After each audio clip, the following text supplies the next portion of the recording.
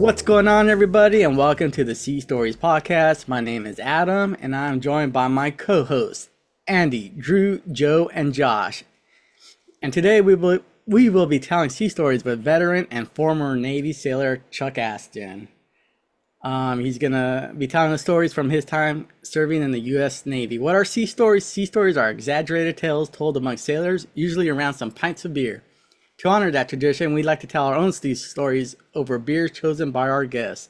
Today's theme is lagers. And if you stick around till the end of the show, we'll give you a mini beer review. Once again, my name is Adam, and today I am drinking from Stone Brewing the Buena Vesa Lime Lager. Sick can art. Never had it. Popping it open for the first time. Ooh. And I can't wait to review at the end. Andy, it's been a while, dude. How have you been, and what are you drinking? I've been good. You know me, I'm busy doing everything and anything. Today I'm drinking the Armed Forces Brewing Company Cat Shot. It's an American lager. They recently took over the old O'Connor's Brewing here in Norfolk. And yeah, it's pretty good so far, and we'll talk more about it later. Drew, good to see you, brother. Love that shirt. How you been? Thank you. Thank you. We'll talk about that shirt later for sure. Listen, man, I'm doing great. Glad to see you all. I'm drinking the 1300 Mile Brewing beer from the Lakeland Brew Hub. This lager, pretty excited to drink it. All right, man. What's up, Joe?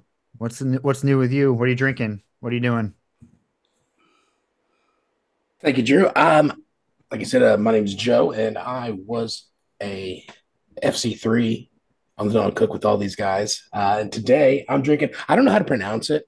It's Beer. KC Beer Company, but it could be maybe Hell's or Healy's or Hellas. I'm going to go with Hellas. I've already said Hellas. Hellas. Okay.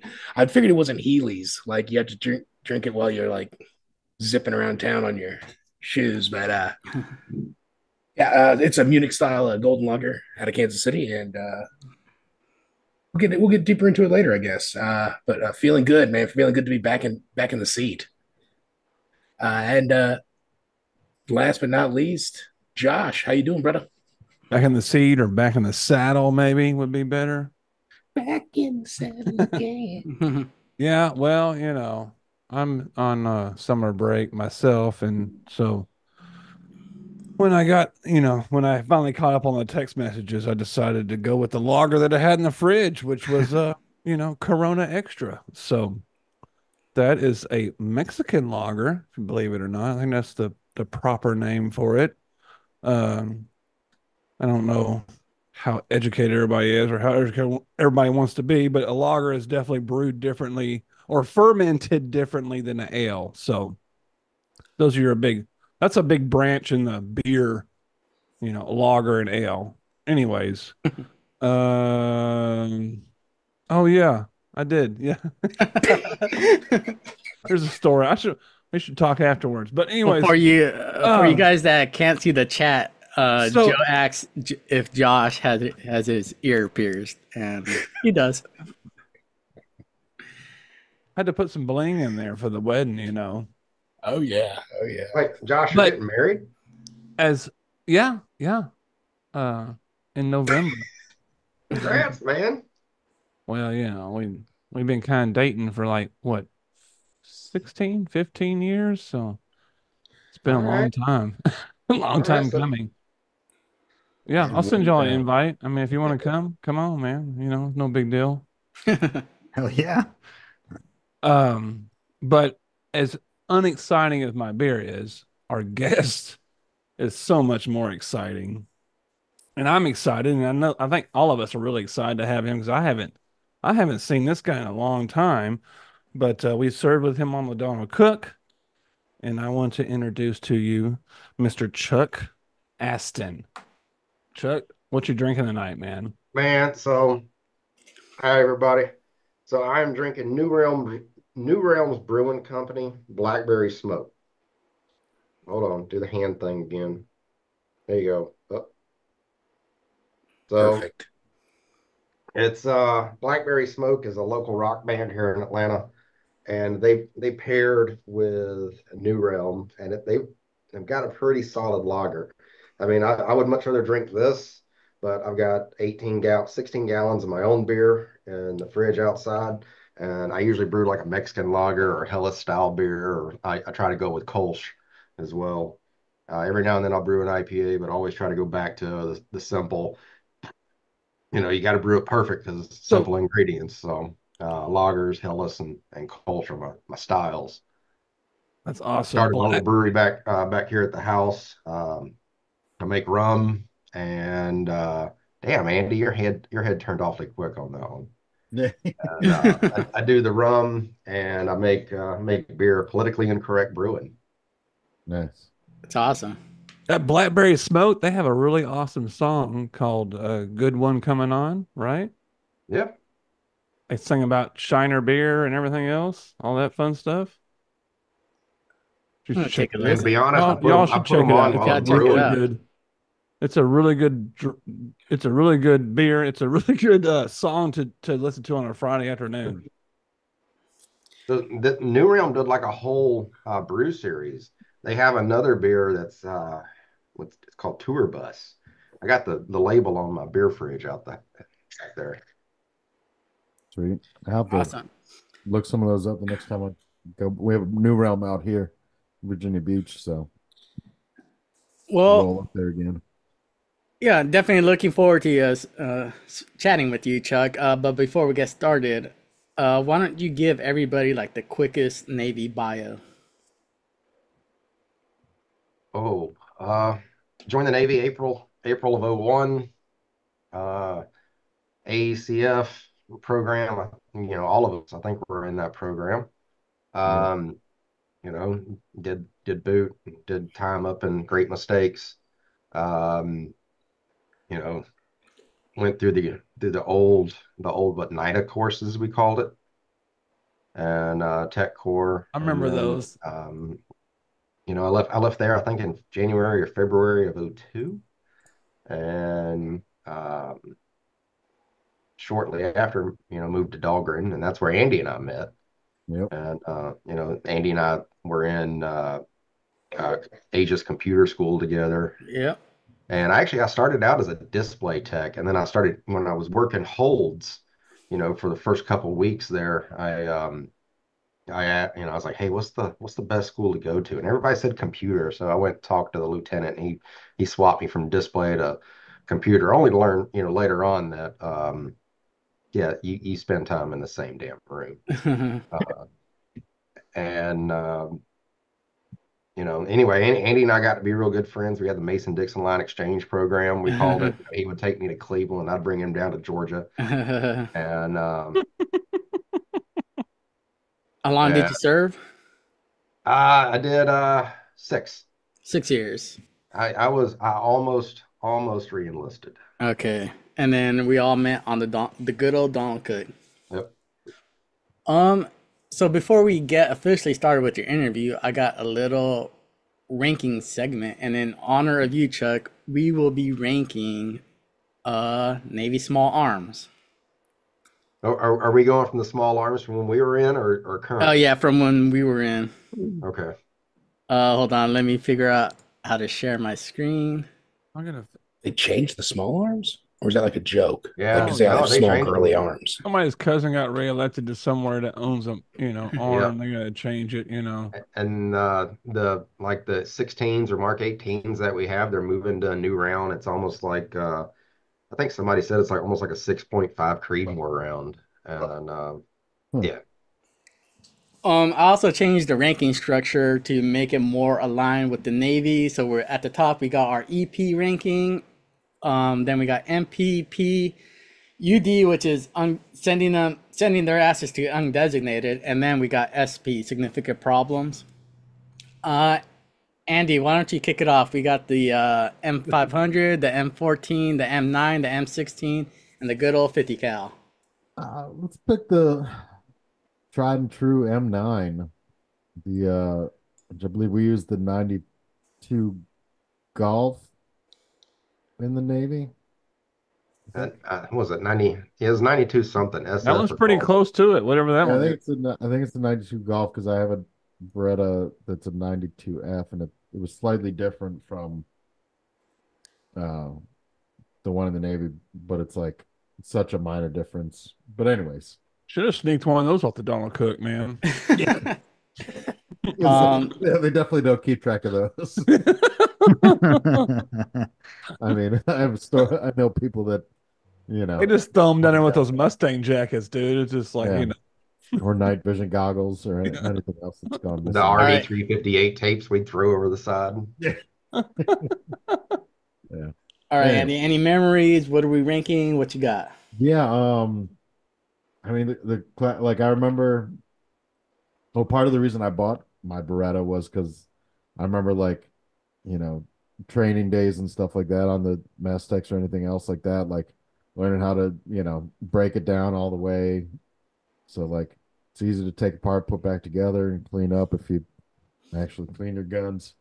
Some people believe in cleaning them all the time, some people don't, but works great.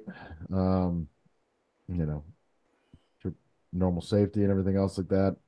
Easy to shoot. I remember shooting qualifying sharpshooter the first time, and then later shot expert. So I mean, I was pretty good with it. I would liked it. Preferred when we went to the drop leg holsters over the old hip, waist belt holster. Yeah.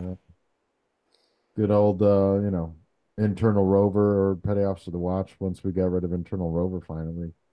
You went like John McClane holsters. Yeah. You're gonna take a poop with one of those belts on, Shoulder all that holsters. stuff on there. Yeah. Shoot your Dropping fucking stuff in the face toilet. off. That thing hits the ground hard enough. What are we ranking it? What are we ranking it? I'm gonna put it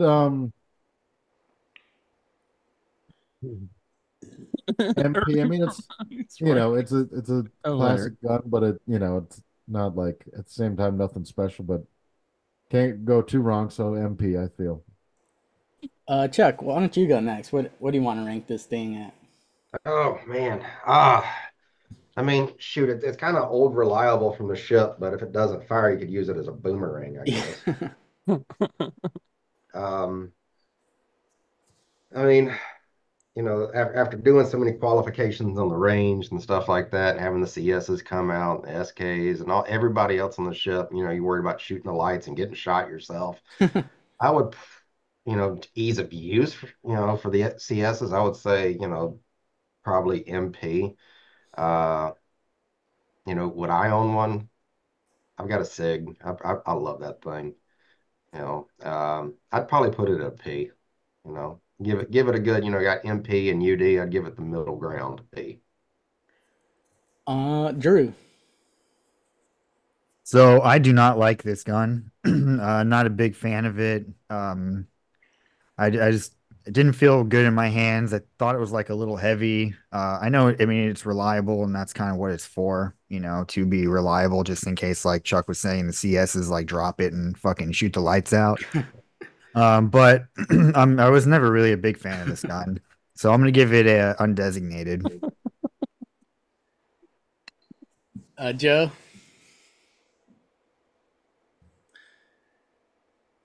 Super reliable gun. Like I had said earlier, I dropped it 1,000 times, and I still trusted it with my life.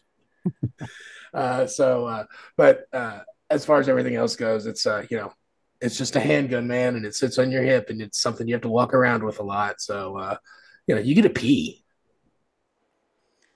Promotable. Josh. All right.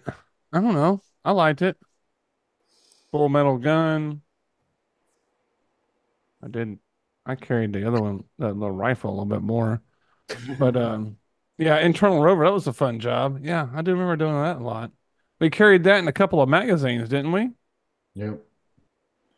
Where would I rank it? I like it. I like a full metal gun, man. I'm shit, man. Put that up there with MP, man. Most promote. I would most promote the 9mm, man. And then as far as myself, yeah, I don't like it. I'm a Glock guy myself. Um, it was pretty reliable, but it was pretty heavy on the same time. I do remember, going down the TER on the internal rover days and, practicing my quick draw just in case. Never know. Never know. Would you really? No. Oh. Fuck you, Osama. They're gonna pull my gun. You never know when you're going to be in Under siege scenario. There could be situation. intruders in the spy rooms and stuff. But with all that being said, yeah, I definitely give it a UD, undesignated. So I think consensus would put it around a P. Yeah. I was rooting for you, man. I was rooting for you. Hey Chuck, why don't you pick the next weapon system? Oh man, so it's a toss up between the 14 and hold on, wait a second. I can't say it's a toss up. Are we talking about the dual 50 cal or that's just single 50 cal? Just a single. We'll do single. Okay, because that was the dual 50 was just such a pain in the ass just to mount itself. So damn, I'm gonna have to go with the 50, man, the Browning.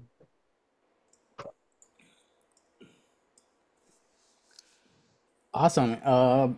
If you got any other thoughts, if not, give us your ranking.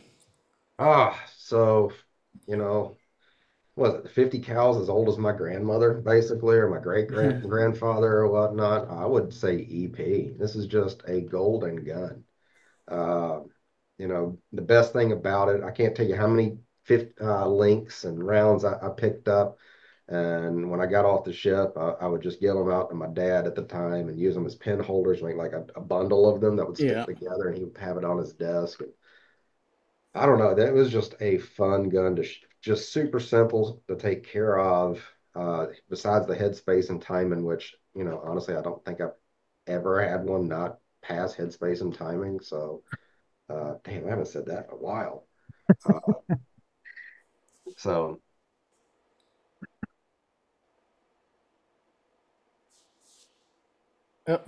Yeah, I would say it's definitely an EP. Definitely an EP. Drew.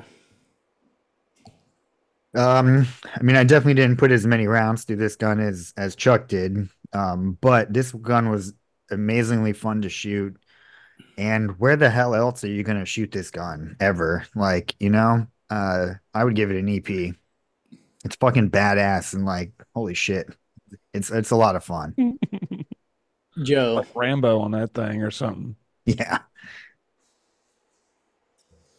Yeah, dude, I'm gonna have to go EP. I mean, I think that honestly, I probably have more appendages than I've shot rounds through this gun. Right, I mean, yeah. I don't Yeah. think that they even like they were like, 5 and you're qualified. Like, thanks, dude. I'm great, but the watch was fucking terrible, The watch was miserable. awful, Yeah. horrible watch, man. Suez Canal watch. But you'd only stay in the watch during the Suez or like During the hottest time of the year, yeah, dude, it was great. Yeah, of course, right. Some port watches, yeah. Yeah, terrible fucking watch. But Drew hit the nail on the head. You'll never do it again. You got to do the EP. Super reliable gun, and and the probably like honestly maybe 20 rounds, 25 rounds I've shot through this thing in my entire life. They were all fun. Yeah. Watch sucks though. Josh. Yeah, I don't know how I end up shooting. I mean, just a very few. I don't know if I got stuck in some kind of like trying to like qualify for some watch standing. I imagine they probably forced me into or something, but I was actually able to shoot this one time. But I was always, it's just an intimidating looking weapon, especially when it's mounted on a ship because it has that big giant armor plate in front of it. So it's like American Gladiator shield. Yeah, so you're kind of protected, you're not just like holding this thing. And then, of course, you don't have to carry it. Of course, that thing would be like God knows how much weight, but it just pivots on that thing. Man, you can shoot. It's crazy. And it's just like a dual trigger system if anybody's ever seen one or nobody's ever seen one. So it's wild. Yeah. Man, yeah, I guess I have to agree with everybody. I mean, definitely something you don't get to shoot in the civilian world for sure. But yeah, I'll do an early promote. I'll do an EP. Andy. Yeah, it's got to be EP. Yeah, I mean, yeah, we definitely didn't get to shoot it enough. Yeah, it was like 5 or 25. I think it was 25 rounds through it, and like 5 round bursts was the qualification shoot for it. I didn't mind the watch because we didn't have to row, so like kind of sit there, maybe sit on the bit or something right by it or whatever where the mount was, depending on where you were. Hopefully, you're Before or close to the smoke after. deck.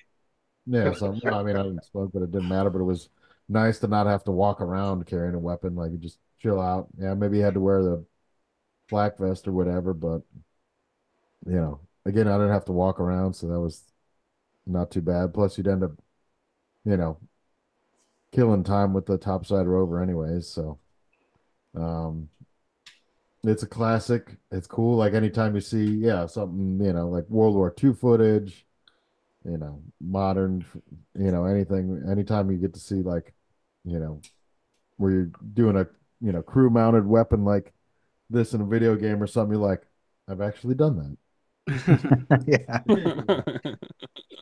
Yeah, this is definitely the combat systems weapons, specialty. Like if you're in that department, you're standing this watch on deployment. I still remember standing, and we were doing 6 hour watches on this thing while everybody was doing normal watches, 4 or 5 hours or whatever it was. But I remember standing in, we were visiting one of the countries in North Africa in the middle of summer, man. It was so goddamn hot up there. Ooh. Standing this watch. I'm pretty sure I didn't have the flak jacket or the battle helmet on. I was like, North Africa. I go, and I summer go, in the man. same sentence is bad. But yeah, I'm actually gonna give it an MP, but I think the consensus is pretty much EP. Is it because of the work associated with it, like the? That and I got another weapon system up here that I treasure more. All right, all right. Drew, why don't you pick the next one? Cool. I'm gonna go M14. Solid choice. So, I'm gonna kick this off, which I do love this weapon. I think it's freaking I mean, speak about classic. This is probably like two grandmas, great grandma age weapon here. But it is I really I loved shooting this. It was accurate. Shoots a 7.62. It can be fully auto, which I've never shot it personally, fully auto. And this is like the most badass gun in fucking Black Hawk Down, that SEAL dude, he has it with the scope and he's just like one-shotting everyone. It's a fucking great weapon. It's a badass weapon and it's classic. The watch sucked, but I'm not rating the watch on this one. I'm gonna give it an EP. Joe.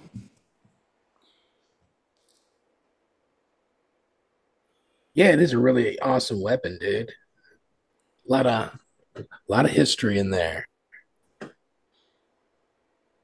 I just can't get over how shitty that watch was. The way that it grinds into your shoulder, the way that your back is sweatier where that gun sits right at, and it soaks through your utility shirt. I remember the good times though too when I got to wear it with short sleeve utility shirts, so that was excellent during the summer. It was a gun that you could easily forget in a bathroom on a midnight watch. I'll tell you, I'll give it a P. I mean, the reliability of it versus if I'm just rating the weapon, yeah, I can't get over that watch shit, man. I can't. Now give that thing a UD. Damn. You're going to deck seaman school, dude. Be lighter. Josh. I stood a lot of that watch too, out on the end of the pier. That was the gun that you would take on the end of the pier to stay and watch out there at the pier, the water side. The hurricane watch. Yep, yep. They'll keep you out there till that hurricane comes, I'll I guarantee sat it. out there one time. That was rough. Yeah, I do too. Anyways, um, yeah, I remember this. Remember it'd get to rain and we'd put condoms on the muzzle of on the muzzle there just to be silly. Um, yeah, you definitely have to switch shoulders. You'd have to work one shoulder for 1 hour and then switch another shoulder the other hour. But if you got lucky and it was cool or cold, you'd have that Mustang jacket and you could throw it on there. And yeah, I don't know why they never got any they should have had some better harnesses for those things. You know what I mean? As long as we had to carry those things around, they should at least let us strap them across our chest like the army or something does, or because that was just old school. It was just a single strap Mhm. It was like the the top cheapest to the way to bottom. And Did anyone buy one of these when they got out of the Navy? No. I've been thinking about it recently. Are they expensive? I don't know. I would figure they would not be that expensive. I just remember when you had that thing See. cocked back, you could bump the stock, and that summit would just, you know what I mean? That slide would go forward. Oh yeah. It was like a hair, I wouldn't say hair trigger, but it was like whatever that receiver was, that was just barely holding that thing open. But yeah, dude, I'm gonna go with I like that little gun, dude. That thing was cool as shit. Shot those big ass bullets. You felt like you were like a sniper in the Navy or something. Yeah, right? I'm gonna go with the MP, man. Can I have more than one cat? Yeah. Okay. I'm cool. Yeah. Andy? Must promote. Yeah, for me, it's gonna be a P right in the middle. It's a classic. It works. You could count on it. It wasn't gonna let you down. I wasn't the best shot with it, um, but I knew I could do what I needed to with it. It had the range. 7.62 full metal jacket. You can't go too wrong. You got the stop and power, the range, and everything. But that watch, and as often as we were on that watch, it sucked the And life out. I know, and we would take the watch, but did everybody ever check the sights to see if those were even aligned? If you had to use it, would it even shoot straight? You know what I mean? But we checked the sights when we qualified with it. They were so banged up. I mean, that by the time you stood a watch with one, there was no way that. Now, did you that have a just- full auto switch Yeah. on it? Yeah, I did. Oh shit. Okay, that's why I got If anybody said that you ever fired at full auto, it was just gonna be like a kid trying to shoot a full auto gun. It would just trail up or down or whatever because it was so hard to control on full auto. But So my Uncle Sam, he taught me about how to shoot at full auto. He was around during Korea War and Vietnam and World War II. He was a Buds, SEAL and whatnot. He told me, he was like, you got to drop the sling onto the ground from the back side of the stock, drop it on the ground, stand on it. Stand on it? Oh, Yeah, even for the Thompson, he said you'd have to stand on it just to shoot it full auto. yeah, what are you ranking this thing, Chuck? Oh man. Oh, so this was the one that was a toss up, man. And whether it's a 50 cal, or I wanted to talk about the M14 first. This is definitely an EP for me. This is an amazing gun. Yeah, I mean, civilian models and the SOCOM versions and all that stuff, they went with that fully synthetic stock. But you know, this wood stock, was it walnut, I believe? Uh, Absolutely great gun. Here comes with my Coyote. Um, but yeah, man, that 7.62 round, loving putting down range. Well, what was it, 308, civilian models we want to call it. Oh, not 308. Yeah, 308. So yeah, just a good gun overall. That's my EP. Definitely my EP. Right there with the 50 cal. That's why, it's like a toss up to talk about it first. The 50 cal was, if we wanted to talk about it, if I wanted to talk about it, it would have been the dual 50, would have dropped it down into the P position because I hated that mount. But the M14 is definitely an EP for me. I wish we would have kept it around. Yeah, this is my EP as well. And like, imagine my surprise when I show up on in the fleet and I'm standing topside rover and they hand me this fucking what 16-pound rifle.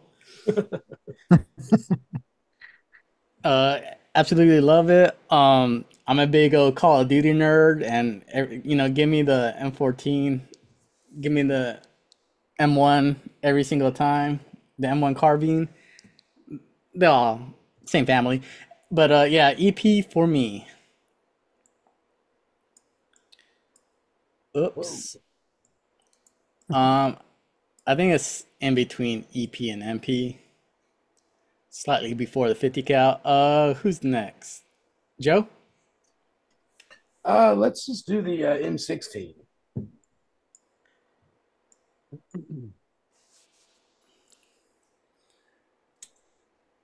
I don't know. Does anybody want to get started? You Or- do. You. Me. Yeah, you're the one that's going to start. We didn't carry this on the ship. Did Yeah, we did. I never shot this. Eventually, we did. Eventually, Yeah, we okay. switched I over to only remember those, staying to right? watch with the M14, but Yeah, we I got did the Mark stay and watch 18s with the. first for BBSS stuff during our second deployment. Yeah. And then, after we left, it's like they came up with this stuff. Yeah. I did stand watch with the M16s when I was in Connecticut. We had M16s versus M14s, and I'm not gonna lie, man, you feel like such a fucking hard ass when you're 19, 20 years old and you're walking around like it's also a school base, and you also just got out of school. Like we just left Great Lakes, so and we went to another school command with a bunch of nerdy kids and shit that were there for the submarine school, and we were walking around with those things on our chests, feeling cool, wearing camouflage. It also was the worst rover watch you could have, for sure. So funny how that translates. I liked it, man. I thought it was kind of, I don't know anything about it, to be honest with you, but yeah, I thought it was cool, man. Give that thing a P. I don't know too much else about it. It's plastic, so I'm assuming you can probably not as reliable. Josh. Man, I never shot one of them things, but they look cool as shit. I still like that M14 a lot better. Man, we'll just keep it simple. I'm gonna put it over there on undesignated or UD. What is that? What it stands Yeah, for? yeah. Remote, most remote, undesignated. I created UD just to add one more tier. Okay. Yeah, I'm gonna put it down there in that color. That color range. I don't like it. It don't look navy. It's not navy enough. It needs a harpoon on it or something like that. Andy?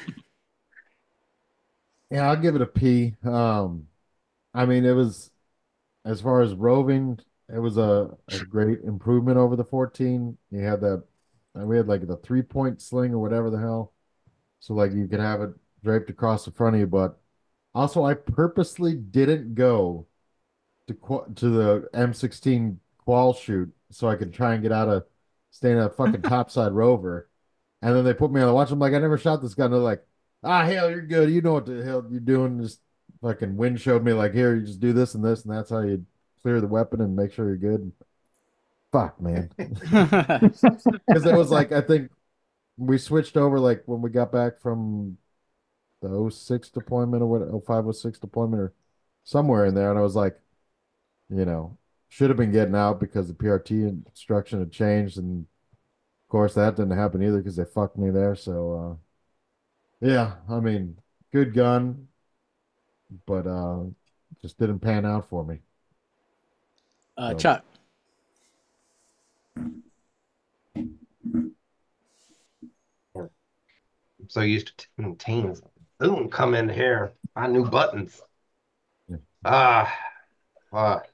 The M16. So, the funny thing is every time my daughter had a boyfriend come over, I'd always ask them, what does AR stand for? And the AR-15. They always had assault rifle. And the word was, get out of my house. And that was always my comeback. And even my kid said that the other day, and I was like, damn, I failed it as a father.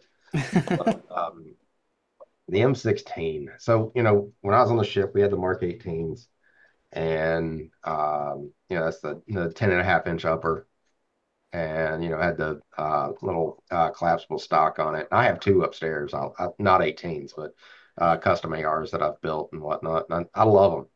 Absolutely love them. The size of the round. If you're hunting with them, I try not to use more than a five round mag, unless we're hunting Boyfriends. hogs or something like that. But for the Navy, I'd say the M16 is probably too long for shipboard combat stuff like that. Where we're navigating P-ways and things. So I would definitely drop it down to the UD or SP position. I would say, safely between those two. Yeah, the Mark 8, the Mark 14 is longer, but I'm pretty sure we could have come up with a shorter version for standard shipboard use than, in our time we were in than the M16. So I got to drop it down just due to size around, made of plastic. Um, yeah, I got to drop it. Drew.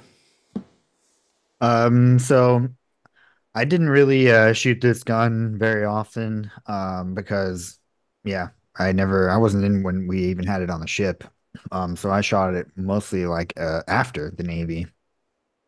But I think I would do it at I'd rate it at it is cool looking, right? Like it is badass looking, and it's the quintessential, like when people think of like rifle right now in the military, I think that's what they probably assume. I'll give it a P. I want to give it a UD, but I'll just give it a P. And yeah, like I have a couple of AR-15s myself. I'm I'm in line right there with you, Chuck. I think it's too long. I like the shorter barrels. Even aesthetically, like I don't like the full stock. I don't like the handguard. I don't I don't even like the handle um sight. So like aesthetically, I'm not a big fan of the 16.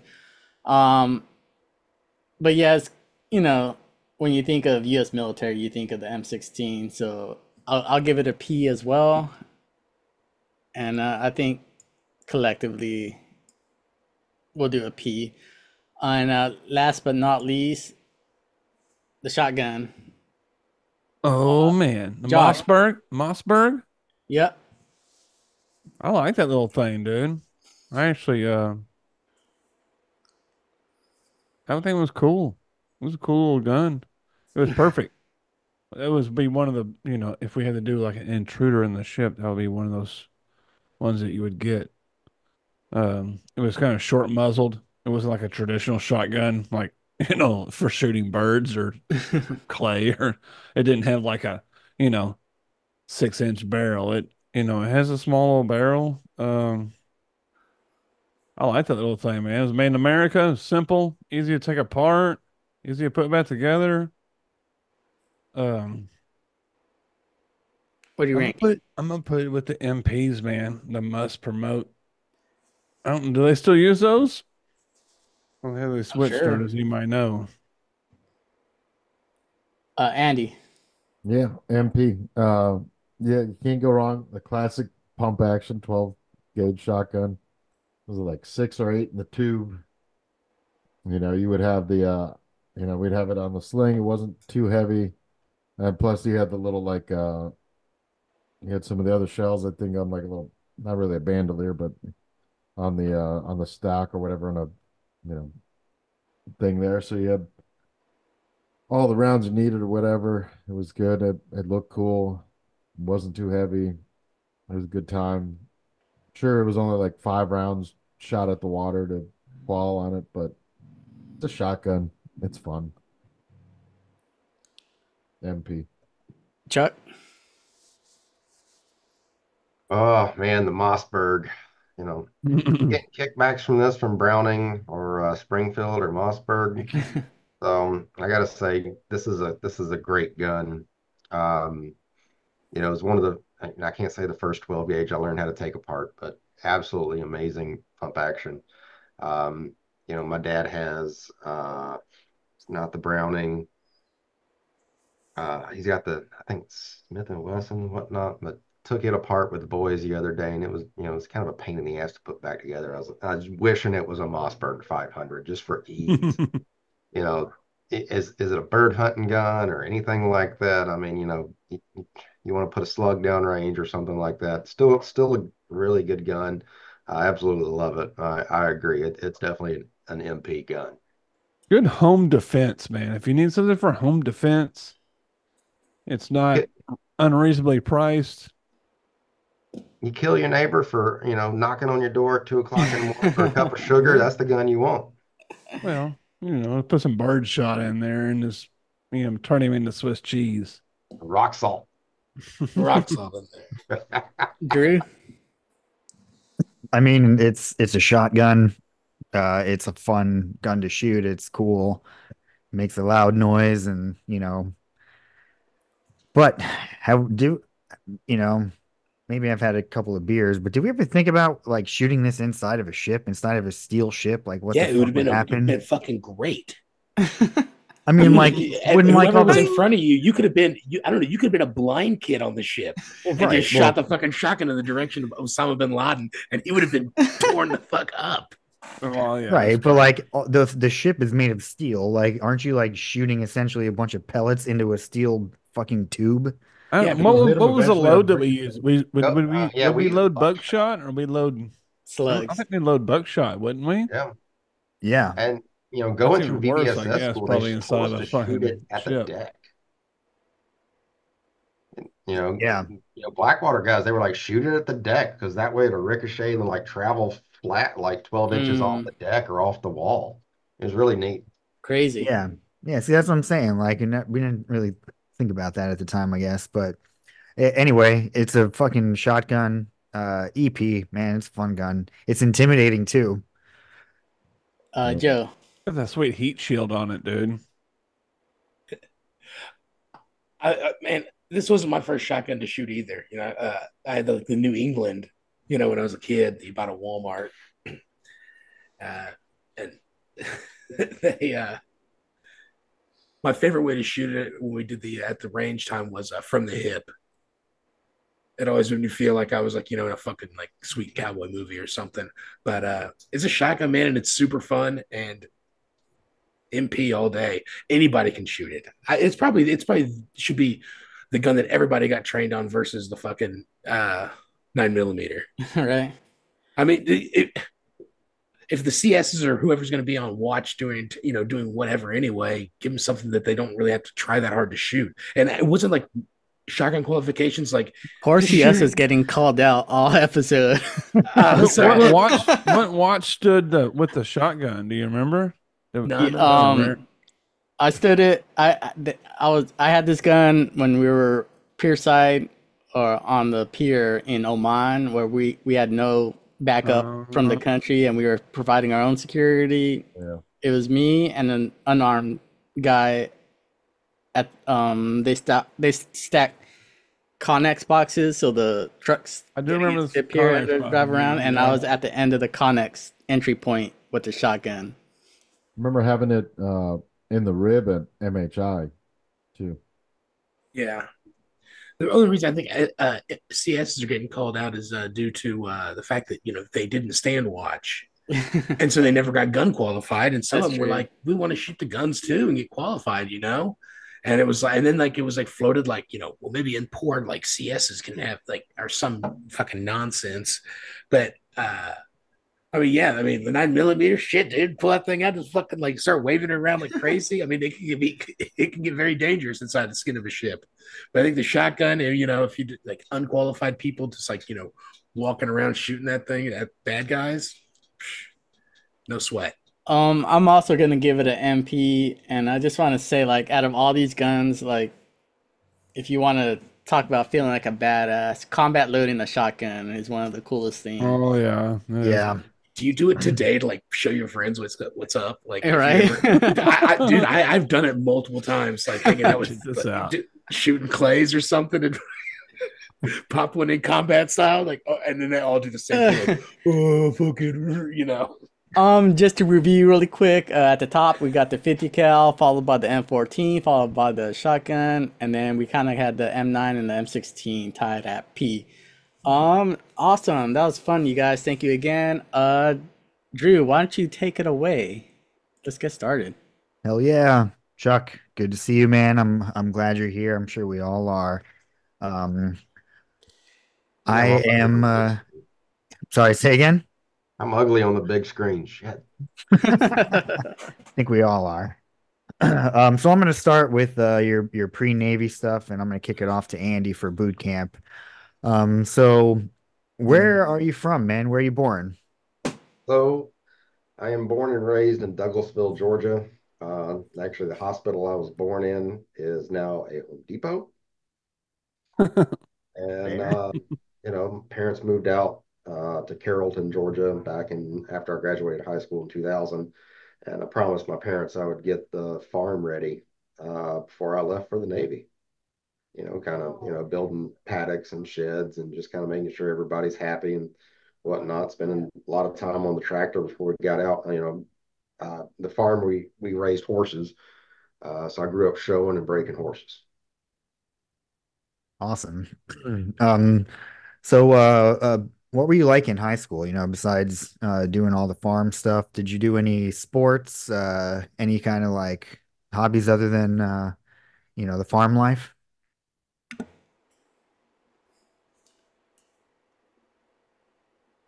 So I played freshman and senior year football, and it was mainly so I had access to the weight room. Well, I probably have crappy connection. Um, I had access to the weight room, but I grew up, besides being on the farm, I played soccer and I took karate in my younger days and normal kid stuff. Uh, Absolutely love soccer. Hate watching it. Damn. Hate watching soccer. But Hate is a strong word. Yeah, you yeah, seem very passionate about that. UGA football all the way, man. All right, all right. So as a kid, what did you want to be when you grew up? Did you think you were gonna just be working on the farm doing that kind of thing, or did you have other, you know, So, uh, my mom took me to a couple different places looking for a new horse after my horse that I won the world on got really hurt. I've got 5 international championships and a world record showing horses. That's wow. and my mom took me to a couple places, and I just did not see myself doing that. But at the same time, my grandfather was living in the apartment down at the barn. We had a pretty good, we had 200 acres and whatnot, and the old barn, had a full apartment that my parents lived in while their house was being built. And my grandfather lived there after he got divorced, and I would go down there daily, and in the mornings I would just listen to World War II and Korea War stories, and same with my uncles and my dad. And I probably from a very early age I decided I was like, I'm just going to join the military so I can share this with my kids. You know, they're probably not as broken as I used to be. Not my kids, but my aunt and uncle, or not my aunt and uncle, but my grandfather and uncle, and my dad and all that. I feel I'm a little bit, I don't know, maybe being a sailor, maybe broken a little bit more than most. I feel like they're a little bit more put together. Cool. Yeah. Did you well when you were joining, when you were looking for a recruiter, did you know you were going Navy? Did you look at any other branches, anything like that? So I looked at Marines. My uncle used to tell us stories about being a Marine, and he was during Desert Storm. And then my dad was Air Force combat air crew. I went down to Warner Robins and shared. He shared a few of his stories down there, which was really cool. And my mom, she always said that if she would have joined, she would have joined the Navy. And I got to think, they got the wheel turning, and I was like, I don't have any family members that I know of that are in the Navy. It's like my grandfather retired, Army Air Corps. My uncle was in the Marines. My dad was in the Air Force. I've got a cousin, she's younger than me, but she was in the Army too. And I was like, well, I get seasick. What the hell? Let's join the Navy. Did you ever? Oh yeah. So what did your family think when you were like, I'm gonna join the Navy? Uh, so the biggest negative response I got was from my grandfather, from the Army Air Corps, World War II, Korea. And he was like, I didn't fight in 2 wars just to see my, grandchild join the military. No. And this is all before September 11th. And uh, you know, uh, he was okay with it. He just, that was his response. My dad was, his response was get all the education you can, become a crypto tech. You'll go through a year of schooling. And I was like, oh, that's for the Air Force. And, mom responded, well, that's what I would have joined. Okay, well, let's go with the Navy. And that, I grew up showing horses and traveling. So I was like, well, I like to travel. I like to go places. I don't want to be stuck on a base. I grew up like an hour from Benning. And I don't want to be stuck somewhere like that. That's just hateful. So let's just be on something that goes somewhere. I just want to interject for a moment. Chuck and I work together now, and he doesn't do my job. He's the man now.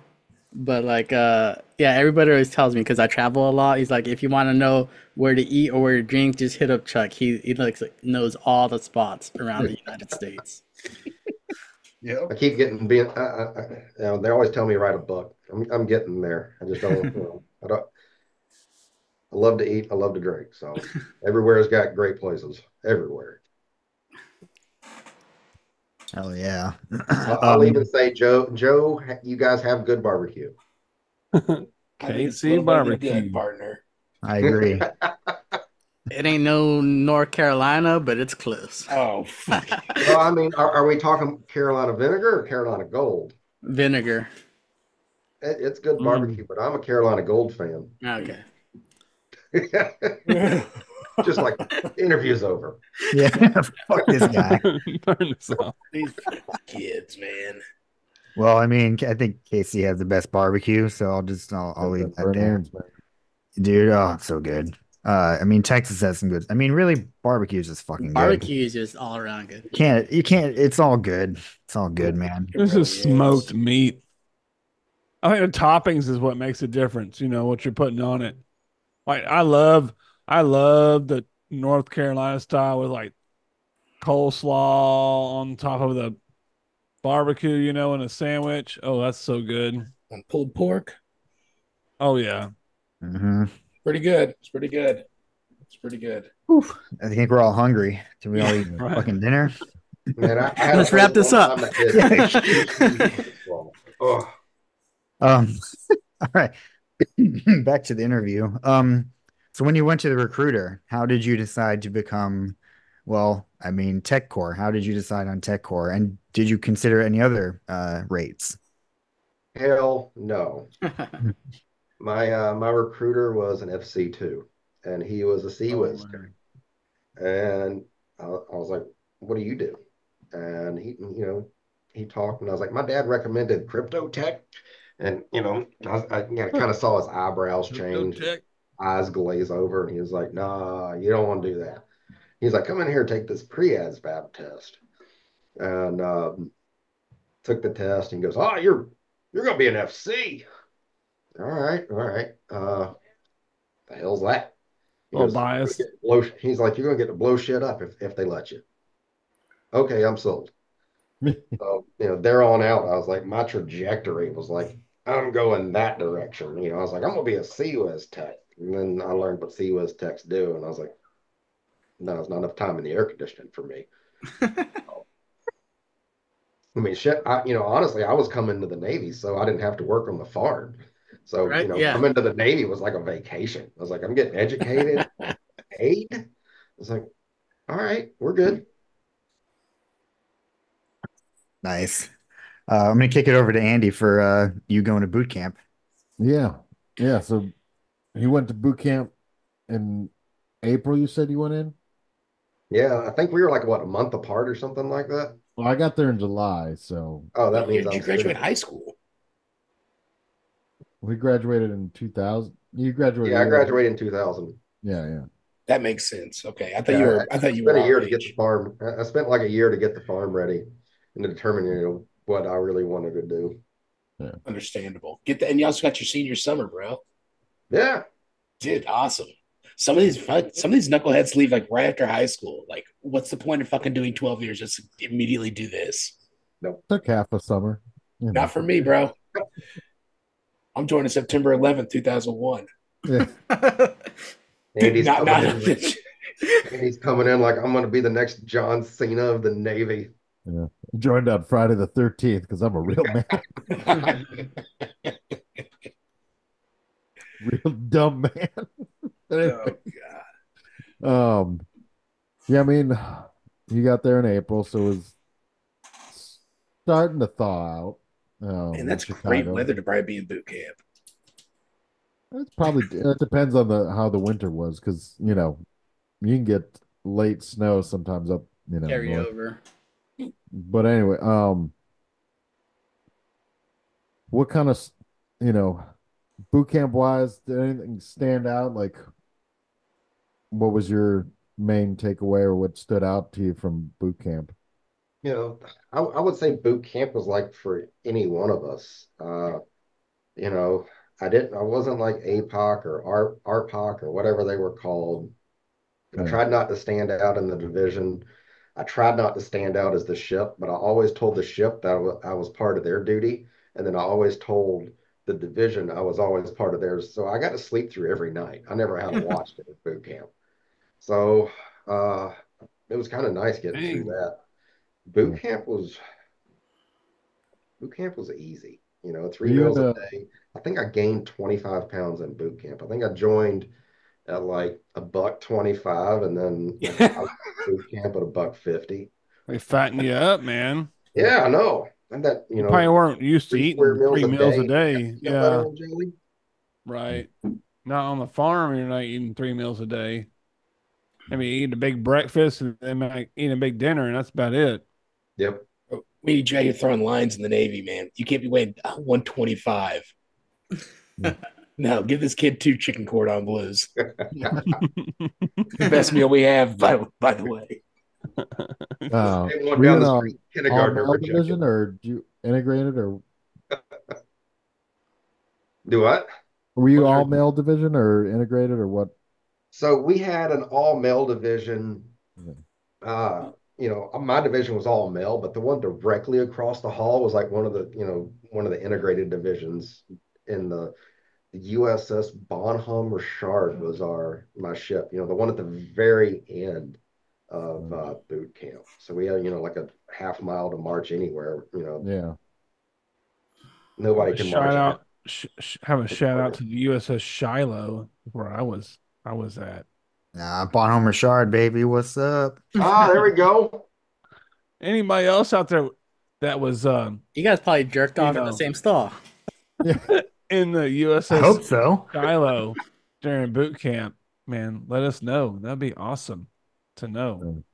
I have to go look at like my whatever picture book or You don't I was something. on the remember? You Whidbey don't Island remember, man? ship too, right up front. I don't remember. The Sullivans? No, I just made that up. I don't know.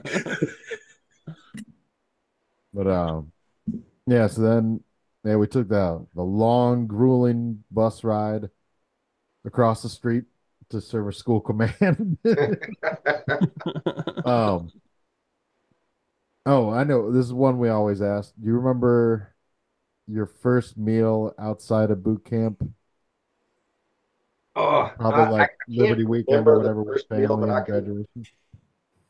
I can't remember the first meal, but I can remember like 2 meals. First was my mom and dad came up for like after boot camp. And so this had to actually be my first meal out of boot camp. So it had to be Outback. Yeah.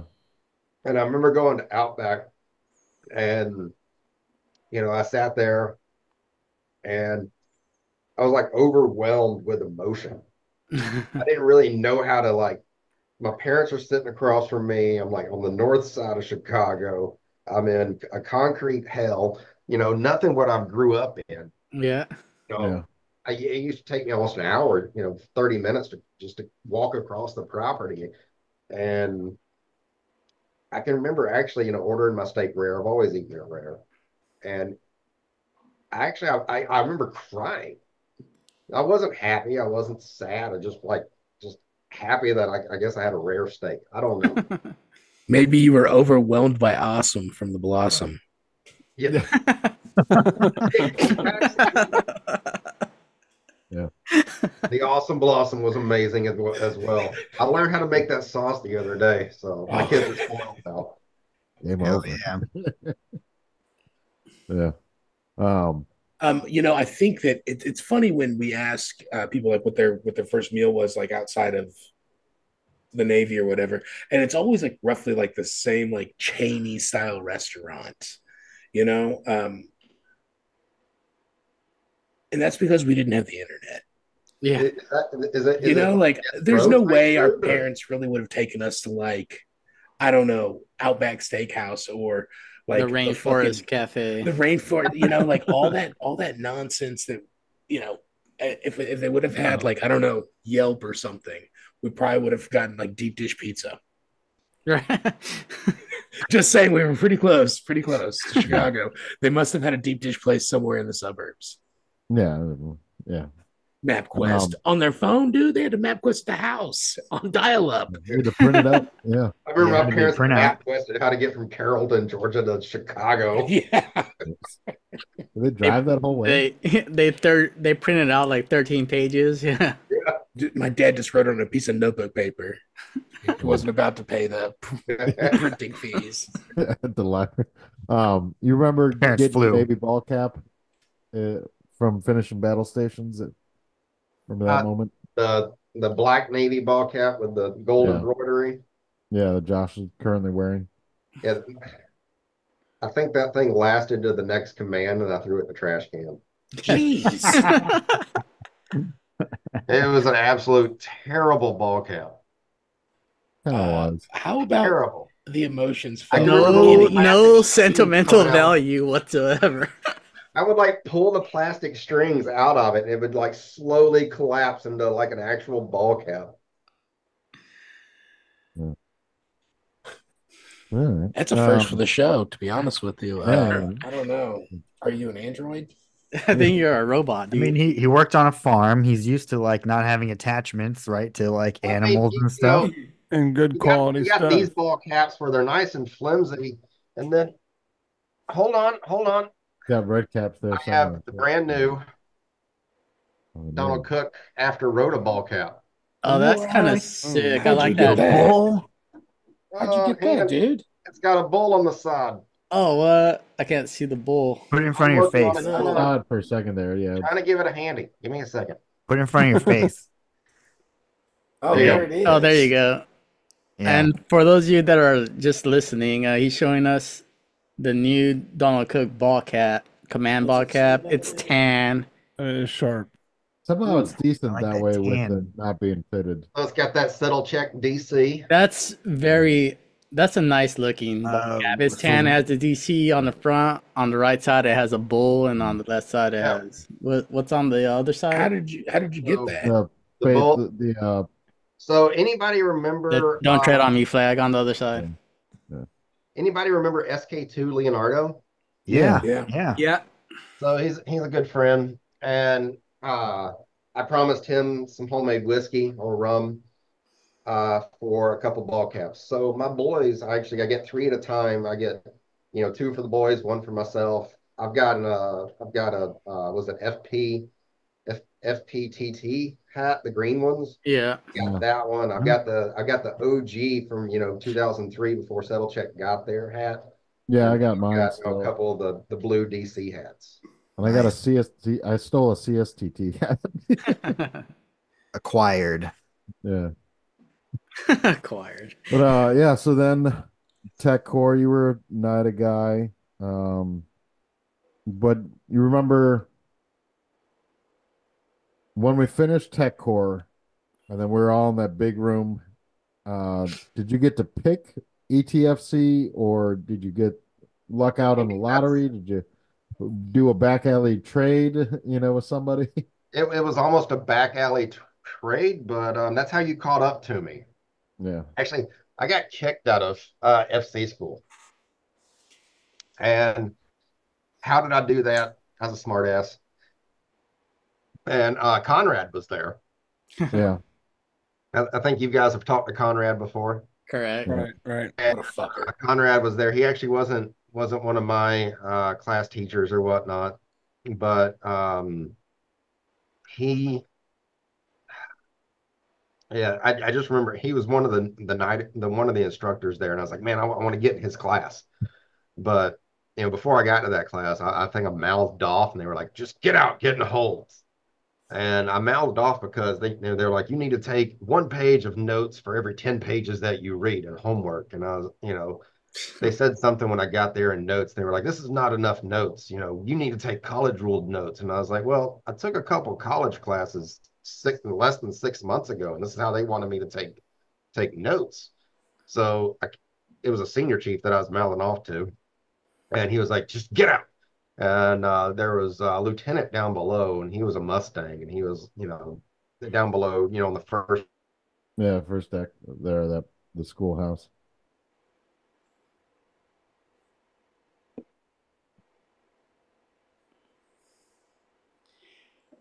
Once it comes back. And the lieutenant that was over the top, he goes, I like what you told them. We're going to put you right back in class. So it was like, 3 weeks later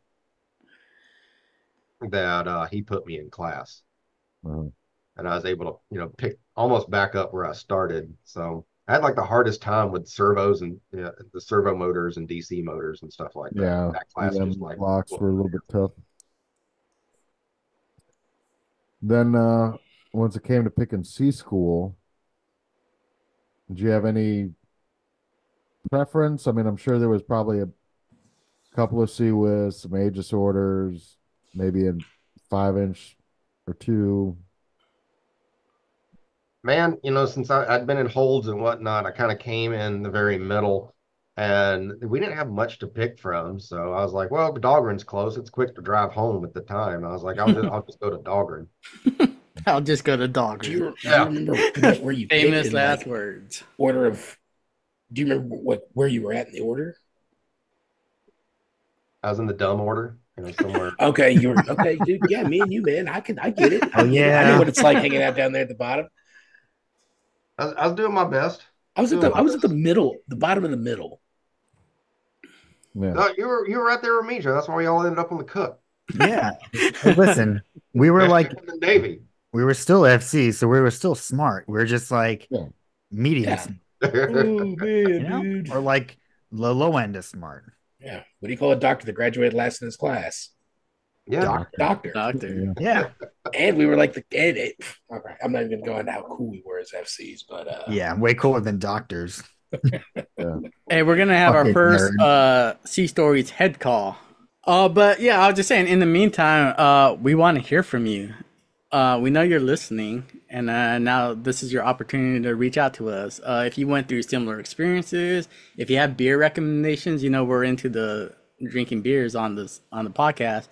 If you want to be a guest, or if you serve with us and you want to say hi, we want to hear from you.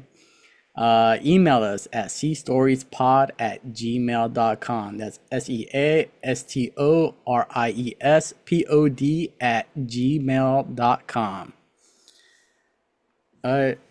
Drew, you want to add? It's just us two right now. You want to add anything to that? I like that. We know you're listening. We look at the statistics, The analytics. We know you're listening. No, but like Adam said, if you have any beer recommendations or any kind of recommendations for maybe a topic for the podcast that we don't hit on that maybe you want to hear more about, let us know. We are definitely open to any suggestions, comments, anything like that. But don't say anything bad. Fuck you.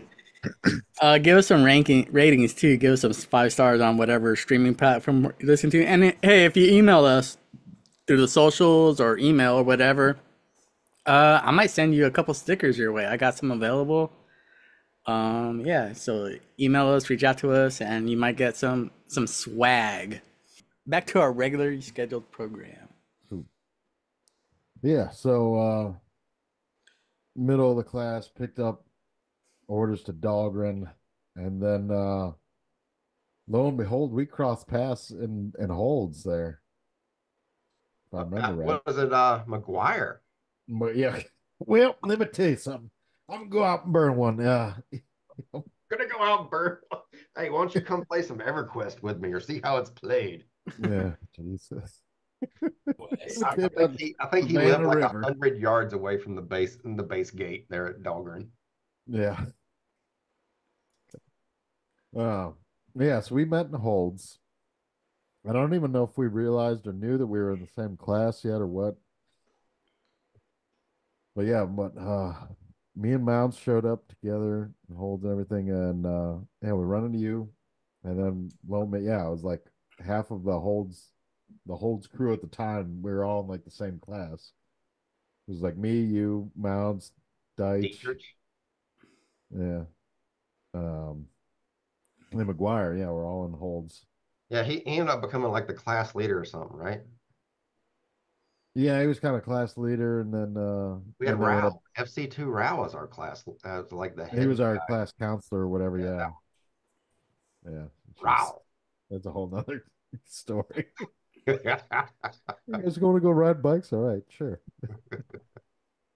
Oh man, we had some time. We could do a whole podcast on some of the adventures we had in Dahlgren. In fact, the other day I was mentioning how we made the AM police reports. Let's go drive through some cornfields in the middle of the night. Yeah. It doesn't matter if we took the Ranger or not. Taking Andy's Taurus through the middle of the cornfield in the middle of the night, not knowing what you're going to hit because it's just corn. That's fucking wild. The windshield. Yep. Then we threw then when we took with your truck the next time, then we threw a bunch of the corn stalks in the back of what's it, Donnelly's truck or whatever. Did they catch because your vehicle was covered in like mud and corn? No, they had no idea. It was one of our buddies from class that lived in was it Colonial Beach?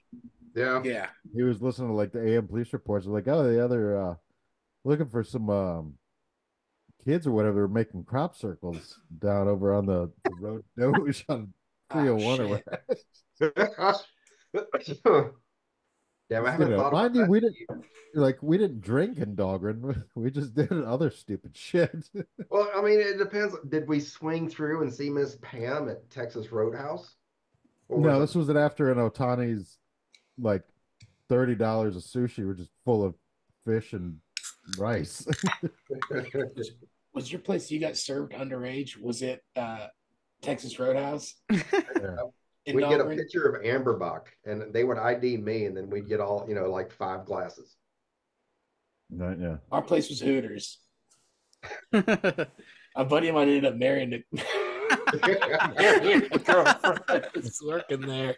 Oh my god! Like after he got out of C school and got to the ship, he ended up coming back for her.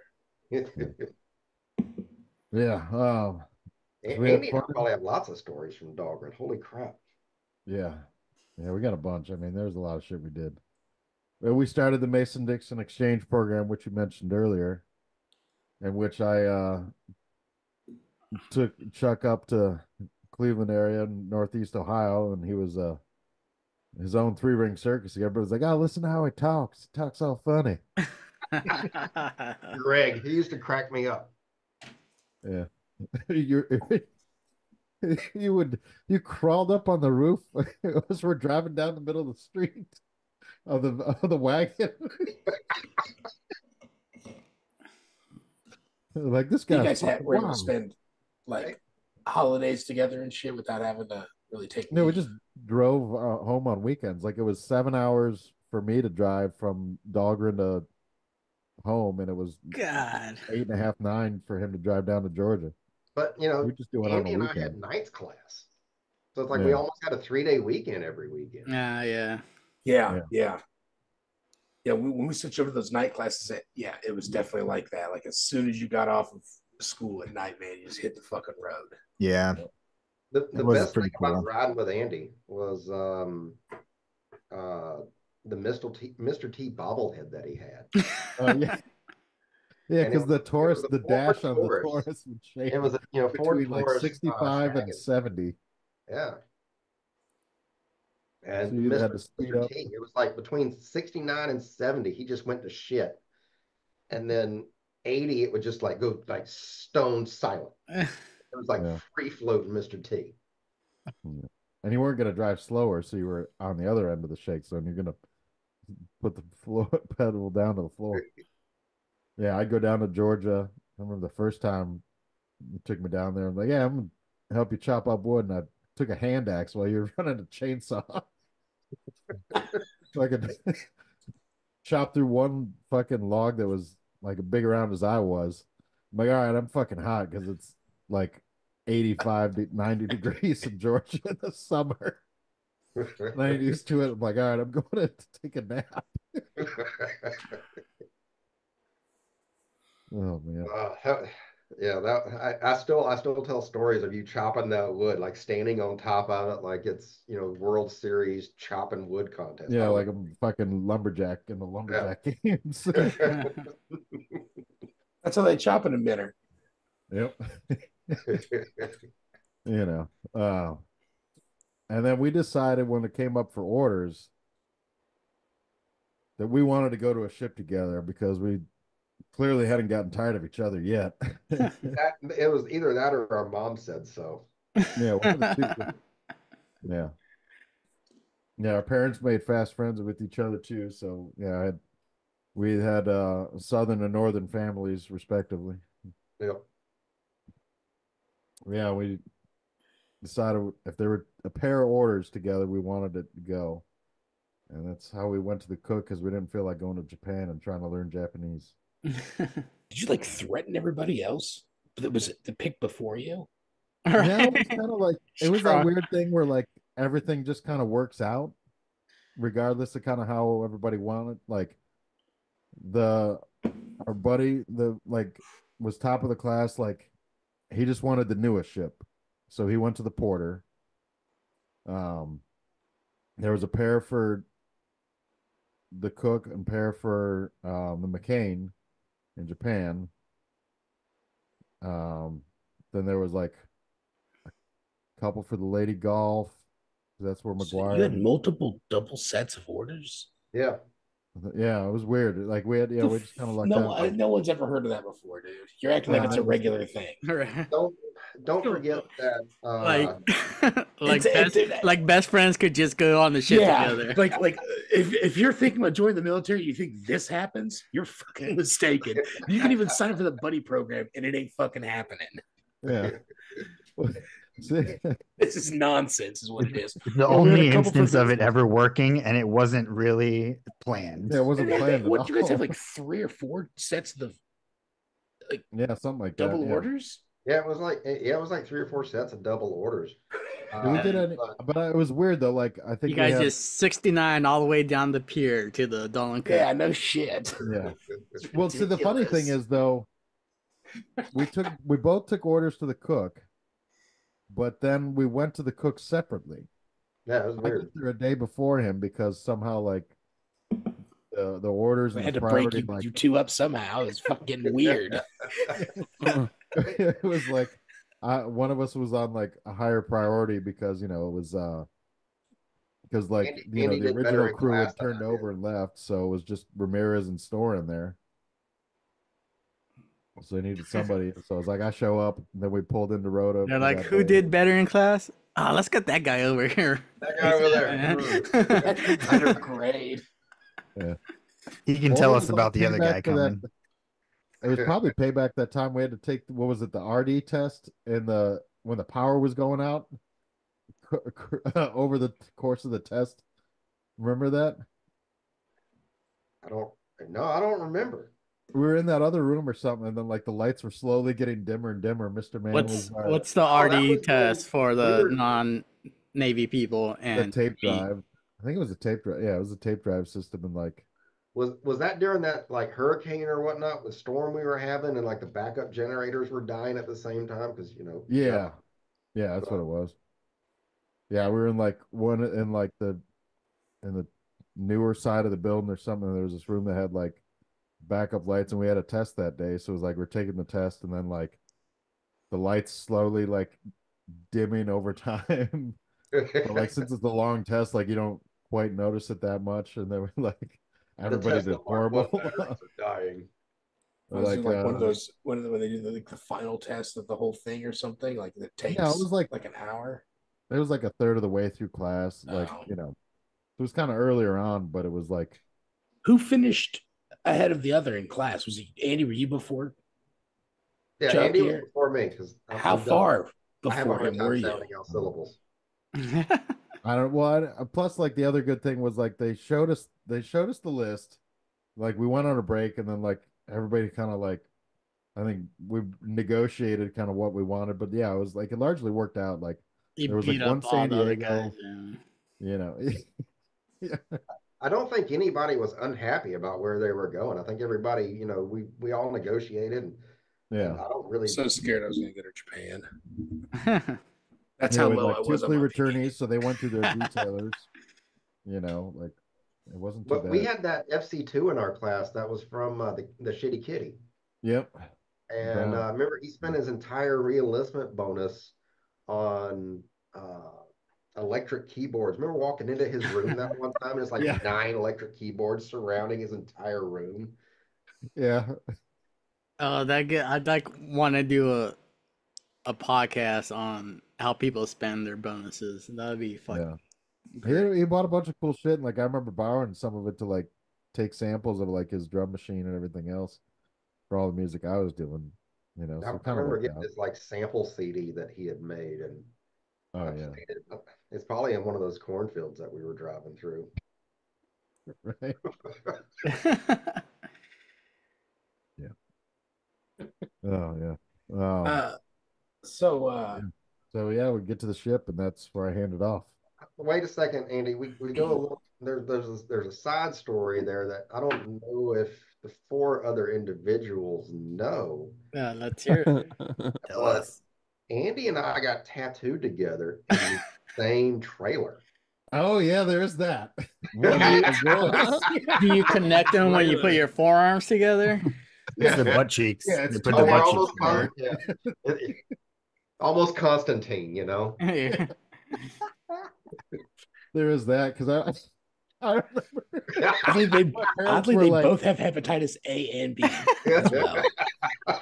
my parents were like, oh, like because when I first got it and they came down to visit me, I'm wearing a sleeveless shirt to go meet them outside the gate.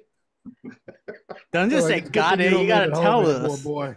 Yeah, And sure. then You got to we're show driving it. out You gotta to share it. Fredericksburg, and I'm like, "There's a trailer. I got the tattoo." They're like, "Jesus Christ!" Welcome to the Navy. Pull it up, Andy. Let's see that. Let's see Yeah, that so sleeve. what- It was a guy doing tattoos that I'd met somewhere. And it was Laird he was in Holds with me. Yeah. Him and I were working in Holds at the gym at the time because it was after. So Andy and I had met, and then I was like, "Hey, there's a spot open up at the gym. I get to go work nights at the gym. Sure, I'll go play paddleball or whatever, little bouncy thing. Come back with black eyes the next day." I was like, "That's perfect duty for me." Mhm. And then Laird got kicked out because he got in a motorcycle accident in Maine. It was like in a coma for 2 months. Oh yeah. And then, but he introduced me to that tattoo guy. And I was like, "Andy, let's go get tattoos together." I was like, "I'll draw your little FC tattoo." And Andy was like, "No, I'll fucking draw it." And I was like, "Okay, well, I'll draw mine then." And that's where we got our sit in a trailer right off of that little tattoo. Yeah. Uh, You guys We drew we those sent him a tattoos? good bit of business. Bonded for life. Oh my Yep. god! He was a really good artist. He just didn't like shops, so he was Nope. independent, man. That's a good Or time. health codes. Yeah. Well, what about And this they were trailer? fresh Was like out an of his RV or something? It was a legit trailer, like on what was that 207 or something or whatever. I mean, if a tornado went through, it was the main target for their. Okay. Joe, you want to bring us into fleet life? Yeah, man. So you didn't meet the ship in Norfolk, man. You met it on that deployment, right? Yeah. So I met it. Uh, Andy was already there for a day, Yeah, obviously, and you joined it. What port did you meet the Rhoda.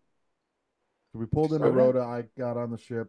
Then we had to go out because the Spanish Navy was doing like an exercise or something, needed the pier space. So we Yeah. go So out for like the day, and the next day we come and pick up Chuck. Andy and I got split up in holds to go to the ship, and I went to the Wisconsin, and I worked there for a couple of weeks, and then I guess he left, and I was like, "Where the fuck did Andy go?" What'd you do in the And Wisconsin. Wisconsin? do what? What did you Oh, do the in the USS Wisconsin? Wisconsin, right? Yeah, then the battleship over in Norfolk. Yeah, So I was we like were one at of the last TPU sailors waiting to attached go to to the the ship. Wisconsin. So that was a And legit thing. That was a legit yeah, thing What? then. What they yeah, have you doing there? Yeah. just Doing honestly, tours. it was watching the Yardbirds go in and out of the thing to make sure it was like fully decommissioned or whatnot. And then it was just sweeping the standing water off the wooden deck. Oh, It was glorious. It was the best duty. What'd you wear? On it, civilian clothes. really? Yeah. Nice. And it was like you report at like 9 o'clock in the morning and you would sweep the water off the deck and you were done by 11. Was this an actual like duty? Like, did you have Yeah, it was orders to Oh, do? actual so like so holds you duty. weren't like every morning coming on board, like No, checking on board the USS Wisconsin and like pretending to be a fucking like real life person. You were no, just up you there would getting wiping shit off real quick and then getting out before the tours started or something. yeah, basically. So you would the only time they required you to be in uniform was a retirement. And they would have you do whatever on the outside of the rails for the retirement, welcome people. But I wasn't for the 2 3 weeks I was there was no retirements. So it was Dang. like I just Makes show sense. up, sweep water off the deck, and then the yardbirds would leave all of the hatches open. So I would just like walk through the ship, just touring the Wisconsin by myself. Yeah, we Nice, had about nice, two, nice. 2 3 weeks of TPU holds, waiting to figure out where they were gonna have us meet up with the ship because it was like me, you, and Harvey. Yep. Kind of cool Harvey went hold to the ship though. with me. And Andy, you weren't on the ship with him on the Wisconsin with him, were No, you? I went to some other building or whatever, like building maintenance, and they're like, "Oh, well, since you're a petty officer, you can be in charge of these couple deck seamen or whatever." I'm like, "Oh, sweet, my krill finally means something." Very nice, very nice. Hey, All right, Never did mop that again. floor, bitches. all right. So you Fuck. meet the ship in Rota Spade, man. I'm assuming this is probably the second time you've seen a ship in real life, uh, because I'm assuming that you got to do a trip when you were in Dahlgren. Nope. They didn't take you on a little trip down to Norfolk. Let you look at the We ship. went down or something, or we were gonna. I don't know. Like it was weird. Like I they think had I a think I went down to Yorktown to see a friend. Hmm. because you went and met like a couple of them or something. Because you met Gibbs or something somehow, and I think I had something else going on, so I didn't go. So yeah, there was a couple other friends. I went down to Dam Neck one time from Dahlgren, but I never really stopped and saw a ship. I think I went down. I had a buddy there that was in SM2 school, I think at the time, Okay. Okay. and there was also another ET friend of mine from Waukegan that I stopped and saw, but I never actually went on base or anything like that. I was trying to stay away from being seasick as much as possible. Yeah. All right. All right. Uh, so you get on the ship and you check in, and what is like Andy standing on the quarter deck with like weird like anime eyes or something, like you're getting on board, and you're like, there it is, home. And also, I'm assuming maybe Ramirez was also on the quarter deck as well, waiting your arrival. Oh, so checking into the ship was an experience. So Harvey and I got sent to the ship. I think Harvey was an OS, or started out Yeah, as a CT and so converted into OS or something like that. And her and I, got sent to the ship together, but we had no communication with the ship at all. They were like, here's your orders to fly to Madrid, catch a flight from Madrid to Juarez Fuentes or something like that, the airport right outside of Rota. And they were like, okay, that's it. That's all you got. So luckily there was a National Guard married couple that was there, and they were like, oh, don't worry, get in our rental car. We'll take you to Rhoda. So we went to Rhoda, checked in, and we checked in like at the front gate. They were like, oh, you need to go to the pier. Holy crap, that was a hell of a walk from like front gate to the pier. Shit. And Wait. Hold on, I'm hold on. carrying. I may have missed something here. So Yeah, some reason he flew commercial. I you flew a got- Mac you got- flight out of Norfolk. they- to They Rhodes. just flew dropped you- him off at the gate there, you Yeah. know. who dropped you off at the gate? These National Guard members. Did they know who you They're were? not National Guard. They were part of the Navy Reserve. So did they? Was that part of their job, or was it just like random people you saw and they were like, "Hey, do you want to Somebody walk?" I met on the flight from so I flew from Norfolk to JFK to Madrid, and then Madrid to Juarez Frontes, and I met them on the flight from JFK to Madrid. Madrid.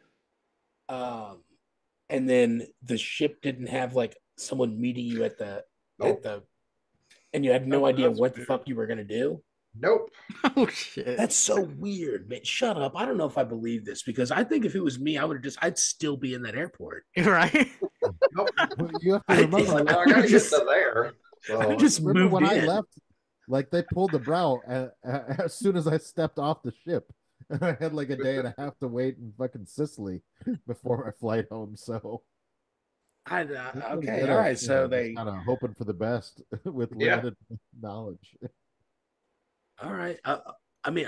Dude, if you promise that's what's happened, I believe you. that's exactly what Because, it's ridiculous. dude, I don't know, man. It just seems like You I know, would hear about a lot of people that just like randomly like don't show up places. going from like the different holds So and different crazy. schools and all that stuff, and then going to the ship, and I was like, holy shit, what kind of shit show am I going to? Yeah. Okay, And I was that like, makes well, I'm going sense. to do the best I can to get to the USS Donald Cook. I know they're at the Navy ship, the Navy base in Rhoda. I'm going to follow these random people that I met that are hopefully Navy reserves. Thank And God, They're more fucking- like weird terrorists that maybe like they're murder me. I'm not sure. eventually in your career you take a path that puts you on the direction to be a little bit more, I guess, cautious in these types of situations. No, I don't know if I was- would I just was trust pretty somebody. I dumb. would just get in the car with them. No, I just got in the car. I was pretty This is dumb. like This is pretty beginning Uber. of the war. You're like, on one side, I can get to the ship. On the other side, I could be in a beheading video. Yeah. This is crazy. Get Those me were the- those were All the right, two so- legit possibilities. All right, I just wanted to make sure that part wasn't glossed over because it seemed like it really was, and nobody. And I thought I might have missed something in that story, but no. So you ride with these total strangers, terrorists, possibly Russians, definitely. Is that what you said? Navy reservists. Yeah. Oh, Navy Reserves. All right, They were so, they were like a married couple, all I want to say. For some reason, married couple like comes to mind. I mean, this was like over 20 years ago at this point. okay. I mean, It's like, this is okay, pretty you know, crazy. get a This is pretty random crazy. flight with these guys, The you ship know? didn't even give you a fucking guy with a sign. I mean, Aston this was all Harvey. get tracked on our phones and everything and see where we're at. And we're still in the MapQuest days. Yeah. Yeah. I mean, like this is like you have to like look at signs. You have to be aware of shit going on around you. Your phone Crazy. will not get you out of a jam No. in 2001. You know, I'm from rural Georgia. Who's going to read Spanish in actual Spain? Yeah, I don't even know what's. Yeah, I have no idea. So I could barely understand your English now. Yeah, exactly. I was like, the only thing I learned how to say in Spain, the first thing I learned how to say was cafe con leche. I was like, I just need a coffee. I was like, I think that's what coffee means. Did you fly in uniform? No, Okay. no, they told us not to. So, Interesting.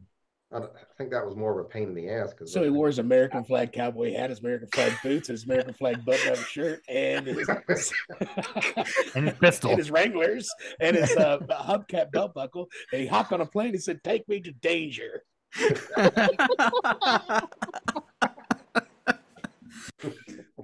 We know the place. you're Toby looking Keith for. tells me where to go in my mind.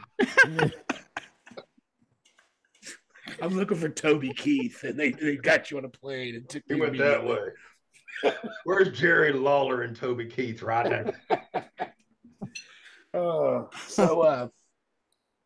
all right, man. So you get to the ship and it's pretty cool, and you see Andy and you check on board. Um,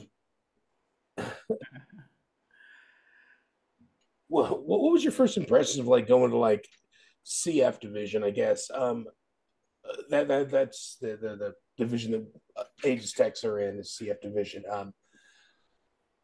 What was your first impressions there? I mean, I guess you were coming in there and you were a young buck, and everybody else was grizzled old veterans at this point. Honestly, I had no idea what going in the CF was like. You check into the ship. I instantly made friends with uh, what was his name? He passed away. He passed away You were recently good from friends. cancer. He was like, man, it honestly put me on the spot right now. It's got me forgetting his name. But he just recently passed away from he was a yeoman. He made chief right before he passed away and all that. Lopez. Lopez, that's it. Oh yeah, yeah. So him and I made really good friends, and we ended up playing soccer on the ship together. But The yeoman? since it was Yeah, the yeah. first Or it night, was Ian. Well, why? John Lopez. Yeah, Yeah, John. I know who he is. I see Yeah. him in my head. Why him? I guess I don't mean it like that. I mean like No, why was, like why a yeoman and not like on the ship like Gibbs or Shortridge or they were all at the Blank. bar already because they had put in port. They were already gone. Mm. Oh, okay. I understand where Yeah, you're so at. I was checking in as everybody's leaving. Yeah. So they're like, "Oh, down there's your space." And I was like, "I don't know how to get into there. There's a little thingy up there that I'm supposed to push buttons on." It's 1, 2, Nobody 3, was 4. there. Is he gone? He'll be back. And he was like, "Okay, now get out. We're going to the bar." Like, all right. So we went to the bar. Am I still stable? Yeah, You are now. Yeah, yeah. You're back. You're All good. right. All right, good. It's almost been a Tourette's moment for the internet. It was I for all of us. imagine your Georgia internet is like a goat turning a generator. Hey, I got to keep it. So yeah, checking in was fun. That's why I made friends with Lopez and Kelly and all those guys right off the bat because they're not getting off the boat anytime soon. FCs are leaving the boat first, especially after having amazing line handlers. Settle down, Joe. I was not there, but I'm sure the ship was not that secure. Gibbs was running line handlers at the time. Yeah, Gibbs was the line. He was All right, it was probably run pretty. Gibbs, then pretty Drew, tight. then me, then Yeah, I was the number one, so I think we were pretty fucking secure. All right. Hey, Drew stamp approval. But yeah, so ended up meeting with Andy, and he was like, "Oh, let's go. We're following somebody." And I was like, I had no idea who we were following. I mean, I'm still like in shock and awe. I don't even hardly remember the moment. yeah. I can remember getting to the very first bar Andy and I sat down at, and it was just me and Andy, and I'd met nobody. And I know the bar is just full of, Donald Cook sailors, basically. You guys had just gotten through like changing an engine or whatnot, in some other port. And we get there, and I was like, "Andy, let's celebrate. This is my first night. I know you've been here a couple of nights." And I was like, let's get a special drink. And we were already drinking beer. Yeah, because I think the first night I didn't even leave the boat. Like I got on board like everybody else went out and I was like, I just want to get my bearings, I guess. Yeah, right. But yeah, it was like the first night both of us went out on Liberty. And I think that's when we got the dead lizard. Yeah. So that was remember talking to the bartender, and I was like, "What's your oldest?" Because I think one of the country songs that we were listening to at the time were about something in the song was about dust on the bottle, and I was like, "What's your dustiest bottle? Oh, What's cool. the dustiest thing you got up there?" And she brought down this clear bottle with a red label and white letters, and then she set it down in front of us, and when you like zoomed in and focused on what was in the bottle. There was two dead, was it gutted lizards inside of it? Something weird like that, yeah. Instead of like the And tequila worm I was had like, dead lizards in it. I was like, I was like, I done screwed up now. I might as well 2 shots. Yep. Mm. And I was like, line them up and took the shot. I was like, I screwed up. You know, You're like, we're but now we got a story.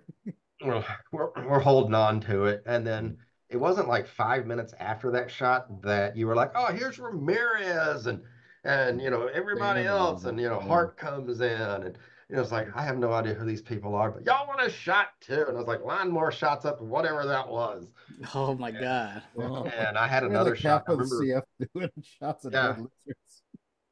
yeah, that was a rough shot, You would man. think this story would go around. Dead lizard shots. What did it taste like? Dead lizards. Okay. That's what I Exactly what it imagined. sounds like. It was absolutely terrible. Yeah. But it was almost. I think I had a coworker that you and I share, Adam, Brent. I think he called it habusaki, and it must Mm. have been like the white trash version of habusaki, because what Brent suggests is sounds a lot more fancier, and ours had, instead of snakes, it had gutted lizards in it. So It's all we could find. I'm gonna go with we had the white trash version.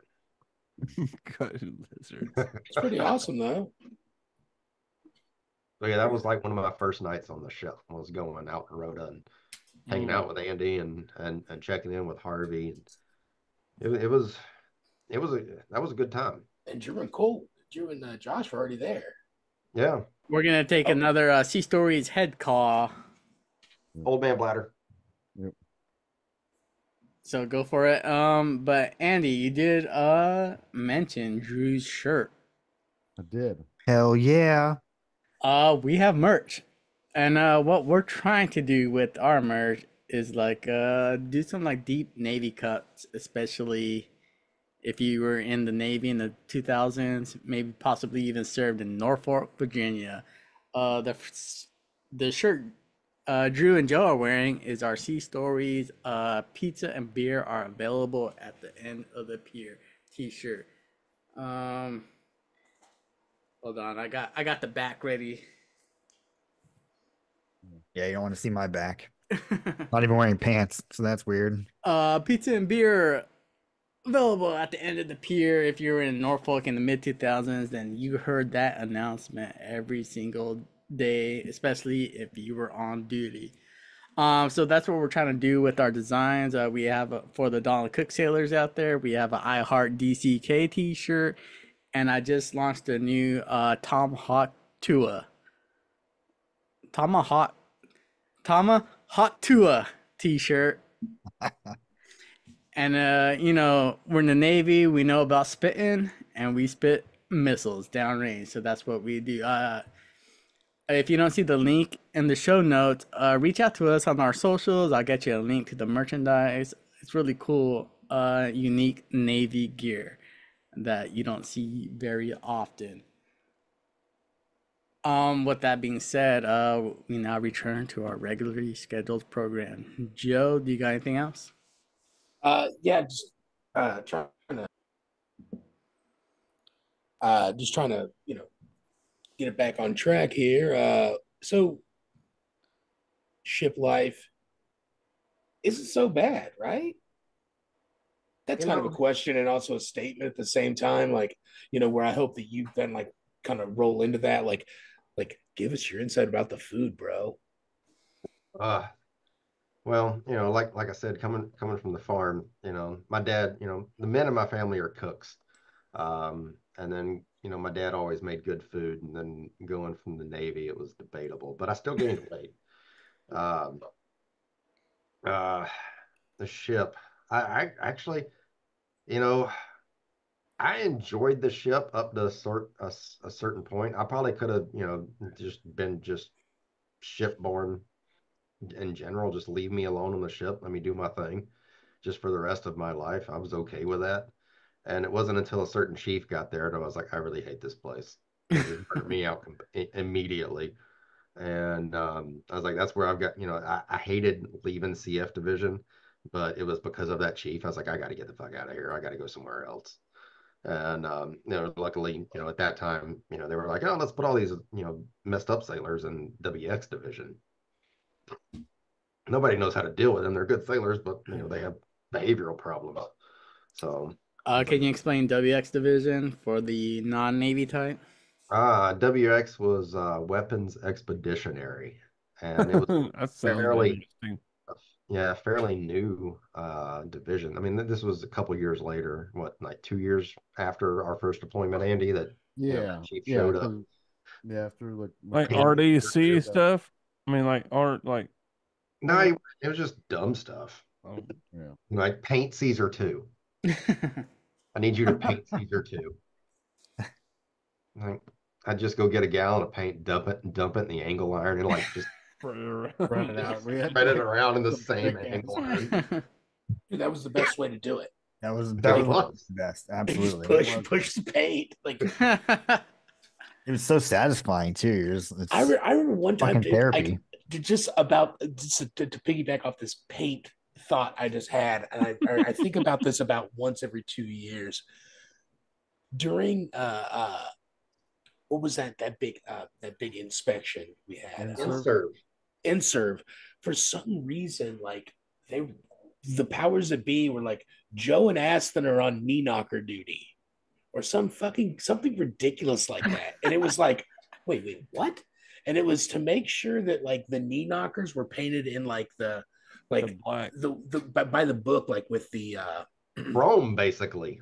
well, the chrome and then like the amount of black that was supposed to be on it Yep. versus the where the door turns gray. That one chief, or no, that one captain, he wanted the shiniest knee knockers ever. And then the Inserv came on and was like, no, they have to be black. We had All this taken work that. I did for we, months. we like sanded those things down with like a Dremel tool and got these things like blinged out. They were it was the shiniest piece of steel you ever seen.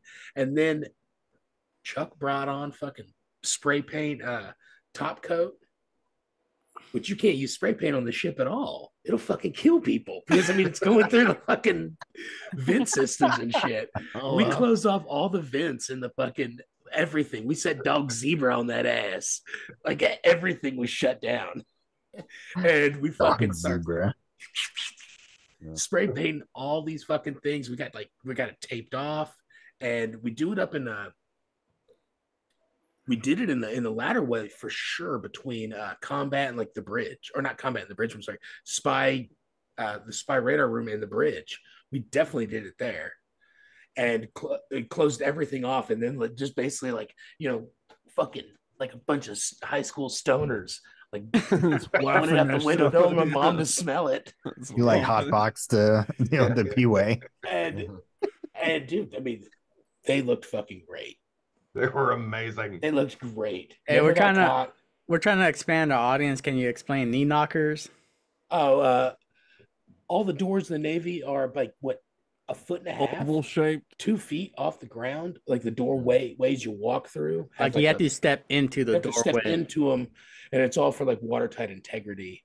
I guess a room can fill with like 200 gallons of water before it spills into the next room. I don't know what the exact number is, but I mean, they're fairly high. And if you're shuffling your feet like a lazy person, your shins are going to get trashed. So you have to kind of walk with like some high knees when you're going through doorways. Every time you go to a different area or a different room, you have to go through a little person hurdle. Yeah. Like a sweet they airlock. should be like shin knockers than knee knockers, but Yeah, I would say that. Doesn't sound as good. yeah, No. right. Doesn't roll off the tongue. The Yeah. double K ends, knee knocker. That's what got Q that one time when he fell through berthing and cut his I leg remember open. that. Mhm. Yeah. I thought it was. I mean, it wasn't a knee knocker, but it was still like a knife edge that got him. Yeah, he fell through a hatch. Yeah. Mm. I remember that. Mm. Why wasn't that thing labeled? Anyway, so your least favorite meal and your favorite meal, just real quick, and then I think I'm done with this whole. Oh, least favorite meal and favorite meal. From a guy who's known for cooking. I don't have a least favorite. Oh, wait a second. Favorite meal. Second deployment when Outback sent us all those steaks. You guys remember that? That doesn't Yeah, count. I remember because Chief Blodgett had us doing a bunch of bullshit ass work, and by the time we got over to the Outback thing, they were all fucking gone. Yep. But since you were already in WX, you got Yep. the proper. I moved the CSs aside. I was like, no, don't touch my steak. I'll cook it myself. I don't remember that. That was Yeah, exactly. Because when we got there, they were gone. Yeah. Because they had to fucking Exactly. But you just didn't. fucking some Drew, bullshit. this is a true story. Yeah. yeah. I'm not going to question Andy's memory. That's for Yeah, you can't. That's for Andy, damn first of sure. all. I'm not doing that. Andy will Yeah, check ask him. me fucking real quick. He's Ask got me receipts. pulling that integrity down. Stick with Andy. Yeah. The other favorite meal was so I did my cranking duty, but I did it up in the wardroom. Yeah. And I remember working one of the first unreps where like stuff is coming, or like pallets instead of fuel coming across. The wardroom got like 5 of those like 3-gallon jugs of Baskin Robbins ice cream. I must have ate like 4 bowls of that stuff Oh my God. while I was sitting up in the wardroom galley. And that was probably my favorite meal on the ship besides the Outback steak. I don't really have a least favorite meal because other than that, it was all just shit. No Like offense. as much as you love your shipmates, your brothers and something, there's some fucking Hunger Games shit going on when something good comes across, you It know? is. It is like It's like somebody would everyone- slit somebody's throat for a fucking Mounds or something. It's so weird. I remember. I remember a time that one of those what were they? They weren't gunner's mates, but they hung out in the aft Sonar gun tech. mount. No. They were those camera tech things or whatever the fuck they were. I don't remember what the hell those. But there was like McGregor was one of them, and I can't remember what kind of. Oh, it was Mark 160. Yeah. Was that what it was? Yeah. And a certain one of those dudes, we were fucking doing getting supplies, Yeah. and I pass across the way to him in our human chain, Slim Jims, and he just fucking throws them straight behind him, and they land on Mount 22 in the back, and we just keep moving. And then after the Red went up there, and he had like, I mean, it was like it was 144. It's like a gross of fucking Slim Jims, and dude, we ate the absolute shit out of them for like 2 weeks. For 7 days. For 7 days. Just ate Slim Jims. we had the Or CSs, 7 meals. put them in our omelets. People didn't know we were in the Navy. They think we were being prisoned. It's like prison stories. Yeah, I mean, What was it? When the box came across, it would say "not fit for human consumption." You're like, oh, dinner's gonna be good tonight. oh man, yeah. Yeah, it was great. I mean, if something when something was popular on the ship, I mean, it became like, yeah, it was like a Hunger Games situation, man. You killed over that shit. I'm just gonna rapid fire some questions, Chuck. I want to start off with I just want to know about describe your experience the first time going out to sea, like the boat is floating in the ocean. Wasn't much of an experience. I was sitting That's unfortunate. I was sitting between RD 358s trying to learn how to change the tape and puke in a 5-gallon bucket. Okay, you're not. So you never got over your seasickness? No, well, I mean, I was good till about 12-foot seas. And Okay. then, 12-foot seas after That's that. pretty good, decent. Yeah, it was decent. And then, we hit No. those 30-foot seas. No, I don't think you were even that good. Was he known as a? But He got queasy pretty quickly. Okay. I'm not gonna. I mean, I didn't want to stand anymore watch, Joe. You say I tell you, that. my favorite day, one of my favorite days on the boat, because I didn't get seasick very often, was when watching the new guys in the mess decks on chili dog night out in the ocean. Yeah. Because you could eat all the chili dogs you want if you didn't get seasick while everybody was hugging their trays. Mhm. That was like was it one of our first underways after the yards at MHI, and like the seas were rough, and like Chief Kent was all like busting everybody's balls, made like a fucking pepperoni sandwich or some shit. He was talking trash for like an hour or so, and then he had to dip off and yak because all that grease caught up to him. I Um, remember there was a couple But definitely times where the worth it seas if were you're just so a salty crazy dog. that like eight people would be on the mess decks at like rush hour at lunch. Like, I mean, coming out of Portugal in that 2005 was it 2005 2006 deployment was Yeah, that was rough that seas. was rough. yeah. I had emergency microwavable Uncle Ben's rice packets in my rack, and I would lay in my rack, Emergency. put them between my legs, and I would let my body heat warm them up, and then I would tear them open, eat them, and then go right back to Oh sleep. my God. that's disgusting. That's terrible. But You it let worked. your you let your gooch heat Yeah. cook your rice. Um, Gucci. Still better than an MRE. right. All right. Rapid fire, Put that rapid on a fire. t-shirt. Put that on a t-shirt. Right? Gucci. Rapid fire, what were some of your favorite ports? Uh, Rhodes, I had a really good time getting kicked out of the International Seafarer Center in Dubai. Let's see, Rhodes, Dubai. Had a good time in Rota, Portugal, not so much. Naples was an okay. Yeah, I would say Rhodes and Dubai were probably my two favorites. Um, did you have any like deployment souvenirs? I've got a hookah With the from hookah. Oh, Oh we were yeah. talking about that, yeah. yeah, so that's my main go-to. It's sitting set up in the garage right now. Um, here on Sea Stories, we like our movies and film. I know you're the big movie guy, so I've heard. Is there a film that reminds you of deployment, like something that you watched all the time, or you saw it was on Birthing Lounge and you had to stop and watch? So we can probably all remember, we there was like three main movies that, like encompassed deployments. Batman Begins, Office Space, and then Team America. And every time those three movies come up, I think of just being on deployment. Batman was always sometime during the week. Office Space was, usually what, Sundays or Wednesdays. And then Team America World Police was like the night before we pulled in. Yeah, those are. Yeah, I don't remember. You said Batman? Yeah, That's Batman Begins. psychological. Yeah, I don't remember Batman so much, but the other two for sure. I remember watching Batman Begins. I think I remember the first time I watched it was on deployment because you called down to After I See or whatever. They have them put it on like Thanksgiving or something, Yeah.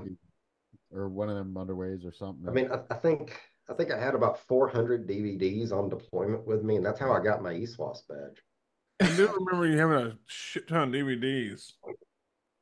I mean, I think I had my ESWAS qualifications signed off in like 24 hours because Scotty Too Hottie, he was like, let's see if you can get it done before, the end of Yorktown. And I was like, okay, well, so I called in a couple, movie favors that were inside the different slots of the different movies that I had. Yeah. You got yours before the end of that deployment? Do what? You got that ESWAS before the end of that deployment? Yeah, I got it. I got my ESWAS in 24 hours. I got my whole like papers signed off, chief's interview and test all done within 24 hours. Nice, That's dude. wild. Did you get pinned the same time Drew and I got pinned? Yeah, We're in the same ceremony? yeah. Oh my goodness gracious, man. Gangster. Nice, dude. I thought I did Right it around your fast. city. So it's like, Me and I Drew got we took a full got 6 months, April. dude. What? Drew and I took the full 6 months. I did We mine. started. I did mine in 2 months. I thought I did it fast. Yeah, mine was quick, man. If it wasn't for Storin, man, I probably wouldn't have got it done as fast as I did. He had all the cheat sheet notes and everything. Oh yeah. Yeah, that dude. And Sloth himself, man, he had Everything. he had the go-to. Mm-hmm. Took a Um, long route. I got halfway done in 4.5 years. hopefully this doesn't put you on the spot, but we have a official podcast playlist on Spotify where we ask our interviewees 3 songs that remind them of the Navy, and then we throw them on the playlist. It's a good listen. I recommend everybody check it out. Are there 3 songs that remind you of your time in the Navy? Oh my Jesus. You know, Toby Keith songs are always going to be, one of those that come to mind. And I'm a metalhead, and I just hate to say that.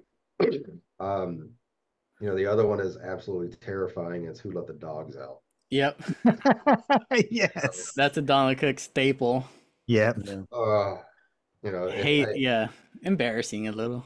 it's absolutely embarrassing. And then, um, for some reason, it's like when I remember walking into Caesar 3 occasionally, and there was a couple individuals that were like blaring, their breakdance music. Couple of them was like rehab and things like that, and that those like instantly come to mind. Like walking into Caesar 3 for quarters, and it's like you see individuals breakdancing, and it was always pretty damn funny. But artists in general, I mean, it was like nobody hated Nickelback back then. And then, it was like 2007. It was like everybody hated Nickelback. Something happened. And but I can remember a lot of Nickelback songs going on. I feel like everybody likes them again now. Some people come around, I think, maybe. And Kind of Yeah. this last question was Andy brought up one time, and I fucking love this question. What was the real Navy? You spent 6 years in the Navy, and people always talking about, oh, this isn't the Navy or that's not the Navy. What was the Navy to you? Man, if I could have just stayed on the cook doing the VBSS thing and the WX thing, I would have been happy. I mean, actually, I left the Navy and actually became a cop for a little while, and that didn't work out because, I, I guess we're just different in the Navy. We're not serious, but we're all, and that's why it didn't work out as a cop. But yeah, if I love Dahlgren. If I could have stayed all 20 years there, but then I got up and I was like, you know what? This isn't too bad. If I get to the right spot, I think Chief Fig killed me in CF division, trying to paint Caesar 2. WX, I was like, I could do 20 years here. As a matter of fact, I'm really good friends. I probably talk to Mike McCombs like once a week. He'll gunny stash himself. Mm-hmm. So yeah, if I could have just stayed in WX, staying on the same ship with definitely the same crew that we had in 03, 05 deployment. Best, yeah. I mean, I honestly, if we'd had a good command and good leadership, I don't think any of us would have left, or any of us would have left. Just we probably would have all re-enlisted. We've all Yeah, said that's true that with before. JJ. That like And all of us. we all would have if we all could just stay on the same ship Yeah. and like with the same people for like 20 years. They said that's what you get to do now, but like, yeah, fuck it, man. All Whatever. right. Yeah, The I'll stay on Starship board, man. Enterprise, Fuck it. man. Let's see what happens. there Let's fight wasn't it much out. drama. There wasn't much drama. We all had a good time. It was like, we'll all have a beer with each other. So, What's the one thing that you missed that you didn't think you would about being in? be honest, the racks. Yeah. I sleep like a baby, growing up, kind of showing horses and sleeping in the floorboard of a truck and all that stuff, going to different horse shows as a kid, and then joining the Navy and being in Iraq. And I was like, damn, I can't get any better than this. It's like, Yeah. So right now, I've got like an 80-pound pit bull that sleeps next to me, and that's probably the closest I've got to being in Iraq. Yeah. It's like I got my little wall. Very, very womb-like in a middle rack. Well, yeah, man, I had the roof of mine painted black until like 2 weeks before I got out, and the XO caught me. Yeah, get that thing, get all in there snug as a. Ooh, man. I had my DVD player all Velcroed in the top. I had It's Oh black boy. all on the inside. I had that bottom rack. Are you guys ready for some beer reviews? Yeah. I'll kick it off once again. I'm drinking from Stone Brewery the Buena Besa salt and lime lager. Um, when I think about salt and lime infused beer, my go-to is a Dogfish Head Sea Quencher, I believe. I think they nailed Yeah, that type of I beer. agree. This one, I don't really taste the salt as much as I want to. It's still a good beer. I don't think I'm drinking it at the correct temperature. I want it to be more colder than it is, if that makes sense. It's kind of warm here in Washington State today. But other than that, it's a solid beer. I could definitely see myself drinking it again. I could definitely see myself introducing it to you guys, like, hey, try this beer out. And I think everybody would have a good time. So with that being said, 4.7 4.7% ABV. I'm giving it like a good 3.75. I think that's a good rating for this beer.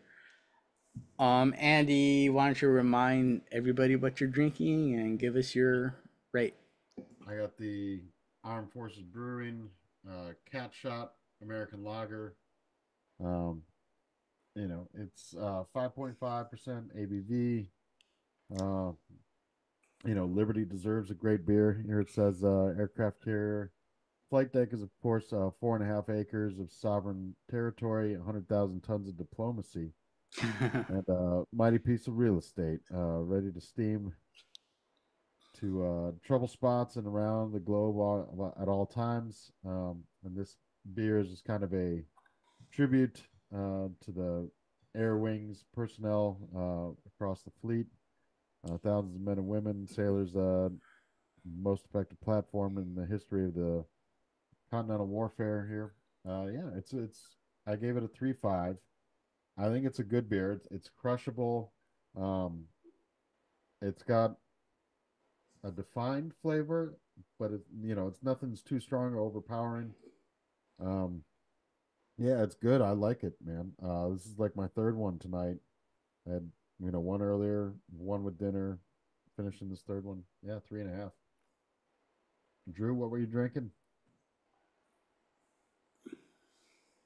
Yeah, so I was drinking the 1300 mile brewing lager. This is made in what's called the Brew Hub in Lakeland. It's kind of a community brewing hub, I guess. So they brew multiple types of beers out of there. Um, this one's really solid. It's pretty standard for a lager. It's named after the 1300 miles of coast of Florida. So this is a Florida beer, which of course I love. Uh, I think it would be great to take, to the beach, to a pool party. It's again cool. It's Florida, but it's not like a flashy, well-known beer. Um, I'm gonna give it a three. I'm gonna give it a three. Three. Yeah, Joe, what's up, man? Tell us what you got. What's your rating? All right, dudes. I'm drinking the KC beer Helles Lager, Munich style golden lager, and it's pretty good, man. And I don't know if this is a real thing or not. That this really matters or whatever, but it says like it's naturally carbonated. Is that a big deal in the beer world? Yeah, that's pretty. That's Chuck's pretty over there big deal, man. shaking his skull, and it says it's using only water, yeast, and imported molten hops. No So shit. No shit. no shit, dude. It's very low ABV. You know where I like to hang out, boys. 5.1. I like to drink about a Mhm. dozen before I get weird. Um, no, but man, the beer's really good, dude. It's pretty light, pretty nice, pretty good, pretty delicious. It's got the, just the malty kind of stuff going on, and little bit of honey action happening. It's kind of sweet. We do these by fives, right? Yeah, five Quarters, stick. quarter. Yeah, let's do Oh yeah, up to let's five. do 4.5. 4.5. It's Oh good. It's a damn. good beer. It's really good, man. It's like I said, it's pretty light. It's not high alcohol or anything, man. So you can just kind of like chill out and drink. I think they're a lot better really cold, but I think that goes for saying with a lot of beers. So I mentioned the temperature of the beer, and I think what I meant is like I want to pull it out of a ice chest and not out of a refrigerator. I think that's what I'm talking about. Yeah. Okay. Right. There's a brewery right by my house that like the beers. I don't think the beers are very good, and I also don't think I think they would be. I just think they would be better if they were like really cold instead Yeah. of like the temperature they are. The beers just aren't very good anyway. But if they were like 8 degrees colder, I think that I would be like, oh yeah, it's a pretty nice brewery, man. Sweet. Josh, go for it, dude. All right, man. I'm doing the Corona Extra. The My Vin Diesel beer. my Mexican lager. Well, Yeah. family. If you haven't had Corona Extra, you need to try it. Uh, it's good. You know, I love an IPA, but you know what? It's summertime. I can't drink an IPAs and mow the lawn. You just can't do that. Like, I just can't drink a 7, 8% beer and try to mow the lawn. These Corona Extras, like 4.5%. That's like a water break, man. Right. You Yeah, know, it's perfect. Especially put a little bit of lime and salt on there. Shoot, you're like transported to Mexico. You think you over there and With just Andy Dufresne. yeah. are you in a club in Eastern Europe? Well, BCM. Cole's gone to Cozumel. Right, there you go. That was a Cosmo Club. The Yucatan Peninsula.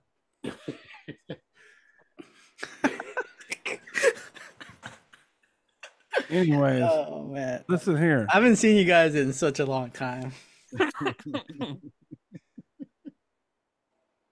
uh I'm gonna out of 5, I'm gonna give it a 3.25. Can I do that? Is that acceptable score? It's your rating. Yeah. I have a personal role where like the Budweisers, the Corona, the main breweries, I don't give Right. them anything above a 3.0. But Oh. and I don't give them anything less than a 3.0. That's a personal rule though. Right.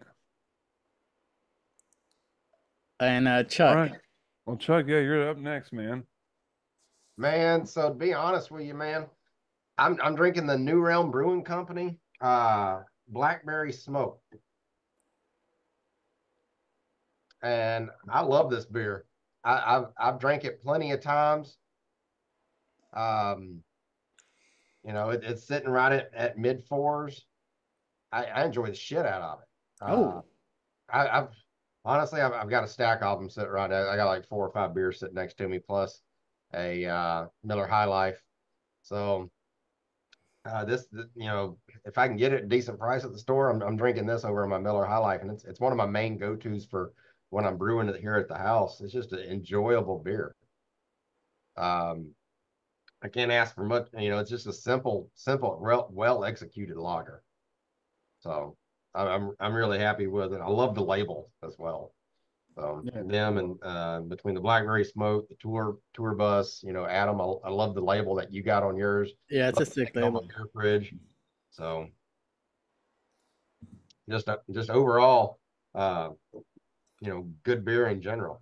Can't ask for much more. Did you give it a value? I didn't catch it. Oh Jesus. Out of 5 and quarter. Uh, before or after hookah, before we started all this. Oh, Uh, dealer's choice.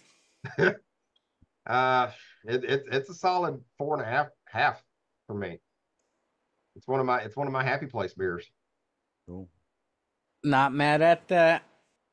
I felt like it went pretty smooth for not doing this in 2 months. Thank you again, Chuck. Yeah, felt good. You know, I see Chuck all the time, it seems now these days, at least twice a year. And it took you this long to get him on the podcast? I was saving it, man. You know, we got people lined up just Yeah, to we jump had a on lot the of good show. ones that You got to have a queue. Yeah, I get it. Yeah, okay, I get it. Yeah, sure. No, thanks again, Chuck. It's a pleasure sitting down with you and the rest of you guys. It's been a while since we got it. We're not going anywhere. We just took a little hiatus, but yeah, thanks for sticking with us. Thanks for listening. Do you guys got anything else? Any last minutes? Tune in next time. Say good night, everybody. Good Night. night.